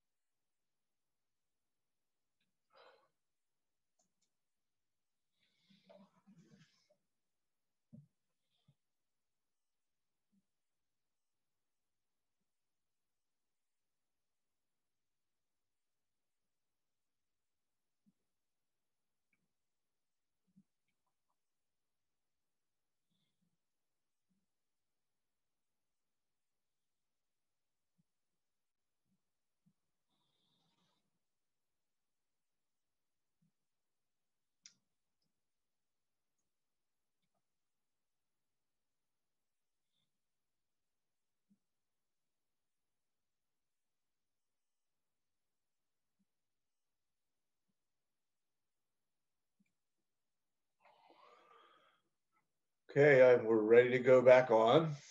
We have one question that came in through the email. Mr. Bruce, if you want to get back on, are you on? Yes, I am. Can you hear me all right? I can. Okay. Louis Reyes of Glenside. I have many concerns about the board's decision to move to a hybrid model on February 1st and am left with many questions that I would appreciate the board answering. My concerns can be summarized in these 10 comments and questions. 1, Montgomery County's new cases fluctuate but are still extremely high. There is a new, more contagious variant of COVID-19 that has reached Pennsylvania. We seem to be increasingly close to more people getting vaccinated. It does not make sense to me why the board has chosen this moment to move to hybrid. We have waited this long. Why is there now a sudden push to go to hybrid? Per Dr. Levin's update last week, the Pennsylvania Department of Health is advising that middle and high schools stay remote. 2, why does the board continue to meet virtually while they have decided to send hundreds of students and staff back into the district's buildings? Thank you, Mr. England, for raising this question earlier in tonight's meeting. 3, what threshold is the board operating off of that determined that it was time to move to a hybrid model? 4, what metric or threshold has been established for determining if, when it is too unsafe to remain hybrid and the district should move back to a fully virtual model? What is the plan if that occurs? 5, according to Mr. Fishbine's comment earlier this evening, it seems that the board felt pressure to move to hybrid based on other districts' decision to do so. Why is the board using neighboring districts to make decisions for our district? Cheltenham has many differences to other districts in the county. The population of our district is majority Black. We have seen COVID-19 has disproportionately impacted Black and brown communities across the nation. I moved to Cheltenham because it is a district that stands out in many positive ways in comparison to others in Montgomery County. Why is the board using its neighbors to influence what is best for Cheltenham School District? 6, Mr. Schultz referenced the benefits of a hybrid model. What known benefits of a hybrid model can the board speak to? Many teachers who are currently in a hybrid model report that it is extremely difficult to meet the needs of the in-person and virtual students simultaneously. 7, is the board at all concerned about the new variant of COVID-19 that is now in Pennsylvania that has been reported as more contagious and affects children more than the original virus? 8, will students be required to complete age-appropriate training about COVID-19, similar to what the student athletes and teachers were required to do prior to being allowed to participate in the hybrid model? 9, is the board aware that many teachers will need to share classrooms and space? This doesn't seem to be the case in other districts that have safely moved to hybrid. Final question. 10, what mental health resources have been or will be offered to staff who feel anxious or stressed about being forced to return to their school buildings against their personal will? That concludes public comment. Dr. Marseille, would you like to take any of that on, or do you want me to, or how do you want to handle that? Well, let me address, and then if you can fill in the gaps or you can remind me what I did not okay. did not answer or answer adequately. With regards to the new variants, with regards to the strand, listening to the medical professionals, it wasn't a matter of if, it was a matter of when. Every virus will unfortunately mutate. With regards to our concerns, we've been concerned, which is why every Tuesday, every Thursday, since we closed, we meet with individuals from CHOP, Dr. Rubin. We meet with Michelle Masters. We meet with Dr. Arkush, and we discuss where the state is and the extent in which recommendations they provide us. So if you're asking me, am I worried? Yes, I'm worried about the virus, period. Whether it's this virus, any other virus with respects to that process. With regards to threshold, and I've said this, we have all of our information on the website. We've been sharing this information throughout our legislative meetings. We've been giving updates. We've been sending letters to the community, helping them to better understand what shifts are taking place. The state continues to shift its model with regards to providing recommendations. We have a new attestation process that provides us with clear guidelines or clearer guidelines with regards to what that means. Mr. Schultz earlier in the conversation talked about thresholds, talked about the idea with respects to if we are not seeing spread within our buildings, that may be the safest place for our students. There is no link transmission. With regards to what happens in terms of numbers, we will follow and we will take advice from the Montgomery County Department of Health, from PA Health. I'm not sure what Dr. Levin said with regards to middle and high school should be virtual. That's not the case across the Commonwealth. The reason why we use other districts is because it's been a common practice for us to think about what our neighbors are doing. Whether or not that influences us, I don't believe that is the case. If you recall, and maybe you have not recalled, but we are the last district standing in terms of returning. We have taken an extremely conservative approach to this process in terms of our return. There are school districts in Montgomery County who have been open since September. They've had some preliminary challenges. We've learned from those. There are districts who open in October, districts who open in November into their experiences. So I don't believe that we are allowing other districts to influence us. We were the first and only district in the Suburban One League to say we're not offering sports. And that was while other districts were offering those particular sports. There are districts who are offering kids to come back to school without 6 feet. We were committed to following those guidelines.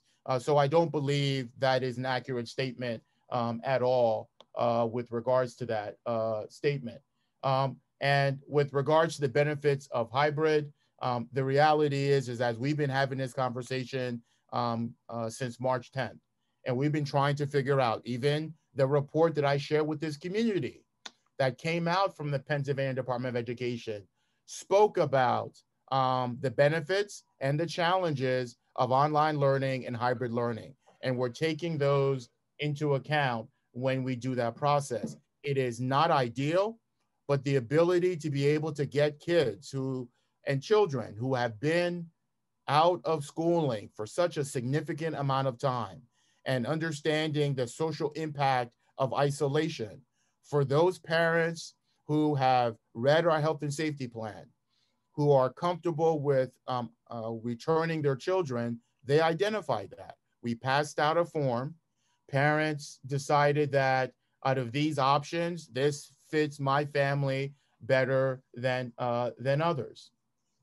With regards to training, that has been part of our program.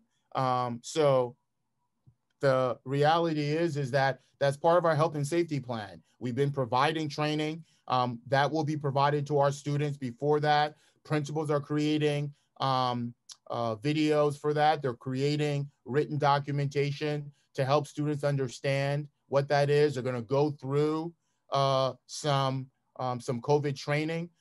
We know that we're going to provide that to them, but definitely are going to ensure that once they're in our building, we have a captive audience and they're going to review those as well. So that's my comments for the questions that were asked. Mr. Fishbein, if you'd like to expand, and then after that, I guess open up to any other members of the board, but. I see no hands raised. I mean, since my name was called out, and I think Mr. Reyes. There is one hand. Dan Schultz is raised, but I'll go first, and Dan, you can go next. Can you tell me the name of this community member, and I can reach out and share in more detail, because there are things that are being asked that I don't think this individual is getting our communication. Yeah, we can forward this email to you, Dr. Marseille. Okay. The comment that I made is that my concern, and I think a majority of the board's concern, to not have a hybrid model and instead stay fully remote, is that we are depriving students of an opportunity for in-person learning that will give them benefit. There are costs to that, some risk, and we are the most risk-averse school district in Montgomery County. And what we're saying is, by February 1st, that balance of risk and benefit we made a political decision, a practical decision, that was the time for them to come back. It is, in our view, damaging to students to not have them come back. So when all of that is considered in the mix, we made a political decision, a difficult decision, but one that we thought was best on balance. None of these decisions are easy. We have been the most conservative when it comes to returning to school. And now we are giving the opportunity for the parents who feel safe. And we'll note that approximately 50% of the parents wanted their students to return. So that's an indication that there is public support for the decision that we made. And it wasn't made lightly. It was made with consideration of all of the variables. And if things get, this is the best we can do as a public body. That's all I have to say. Mr. Schultz. Thank you, Mr. Fishbein. And when you say political, I think it is worth clarifying, and please correct me if my clarification is inaccurate.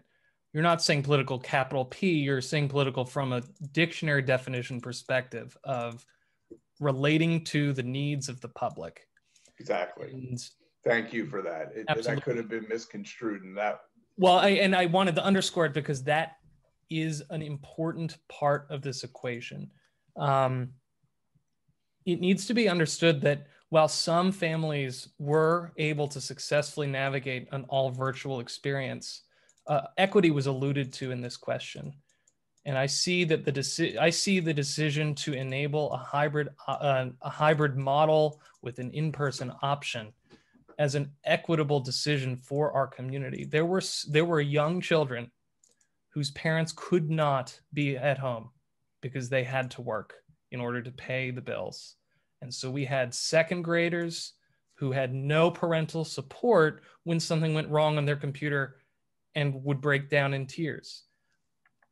That is something that it's very hard to think about, having a system that cannot support a student like that And the reality is a virtual experience, there are going to be situations where that happens. And so by offering an in-person option, the families that truly need an in-person option and are comfortable with the risks are able to be supported in that way. So that I wanted to respond directly because this was what are the benefits of a hybrid model? I will also say that the public doesn't see the emails we receive of families and parents begging to allow their kids to have in-person learning. Some kids, not even family resources aside of it, just as individuals, do not function well with a virtual experience. On the other hand, many children do. And so this is why a hybrid model provides families who have different levels of need and different levels of risk analysis to make the choice that's best for them. As far as why now instead of the fall, I think that it's important to understand what Mr. Fishbein alluded to earlier. We have learned a lot as a district, but also as a country and a state. And that is where looking at neighboring districts is incredibly helpful. In the fall, leading up to the fall, I should say, our time and energy was spent creating the most excellent online experience we could. And we needed to put our eggs in that basket. That was a good bet. We knew that it would be needed by at least some portion at some point in time. And that was from a logistics perspective, part of the reason. And the other reason is there was so much unknown about the virus at that time that is now far better understood. The guidance from medical experts has changed since the fall. And while there are references to recommendations, the requirements and the guidelines are different. And the reality is the moment there is a case linked to schools, per our affirmed set of rules, those buildings will close. And so if their risk manifests, it's not like this is an edict that cannot shift and cannot change. So I just wanted to note that. And I guess the last thing I'll say is regarding the question about in-person. I imagine we will be having that discussion is my supposition. And so actually I won't even weigh into it now because it's late in the day. Okay, thank you. Ms. Lohman, you have your hand raised.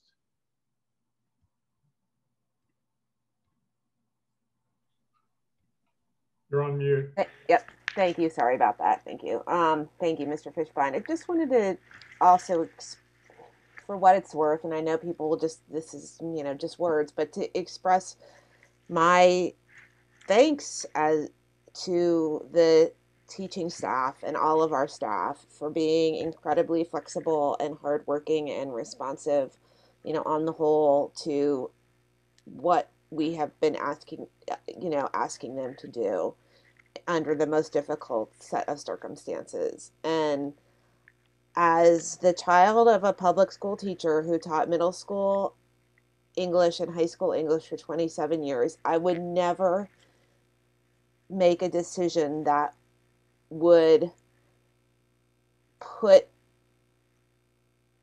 an educator in harm's way, that I didn't think that if I didn't think that we could safely manage this situation in a school setting, I would have absolutely said so.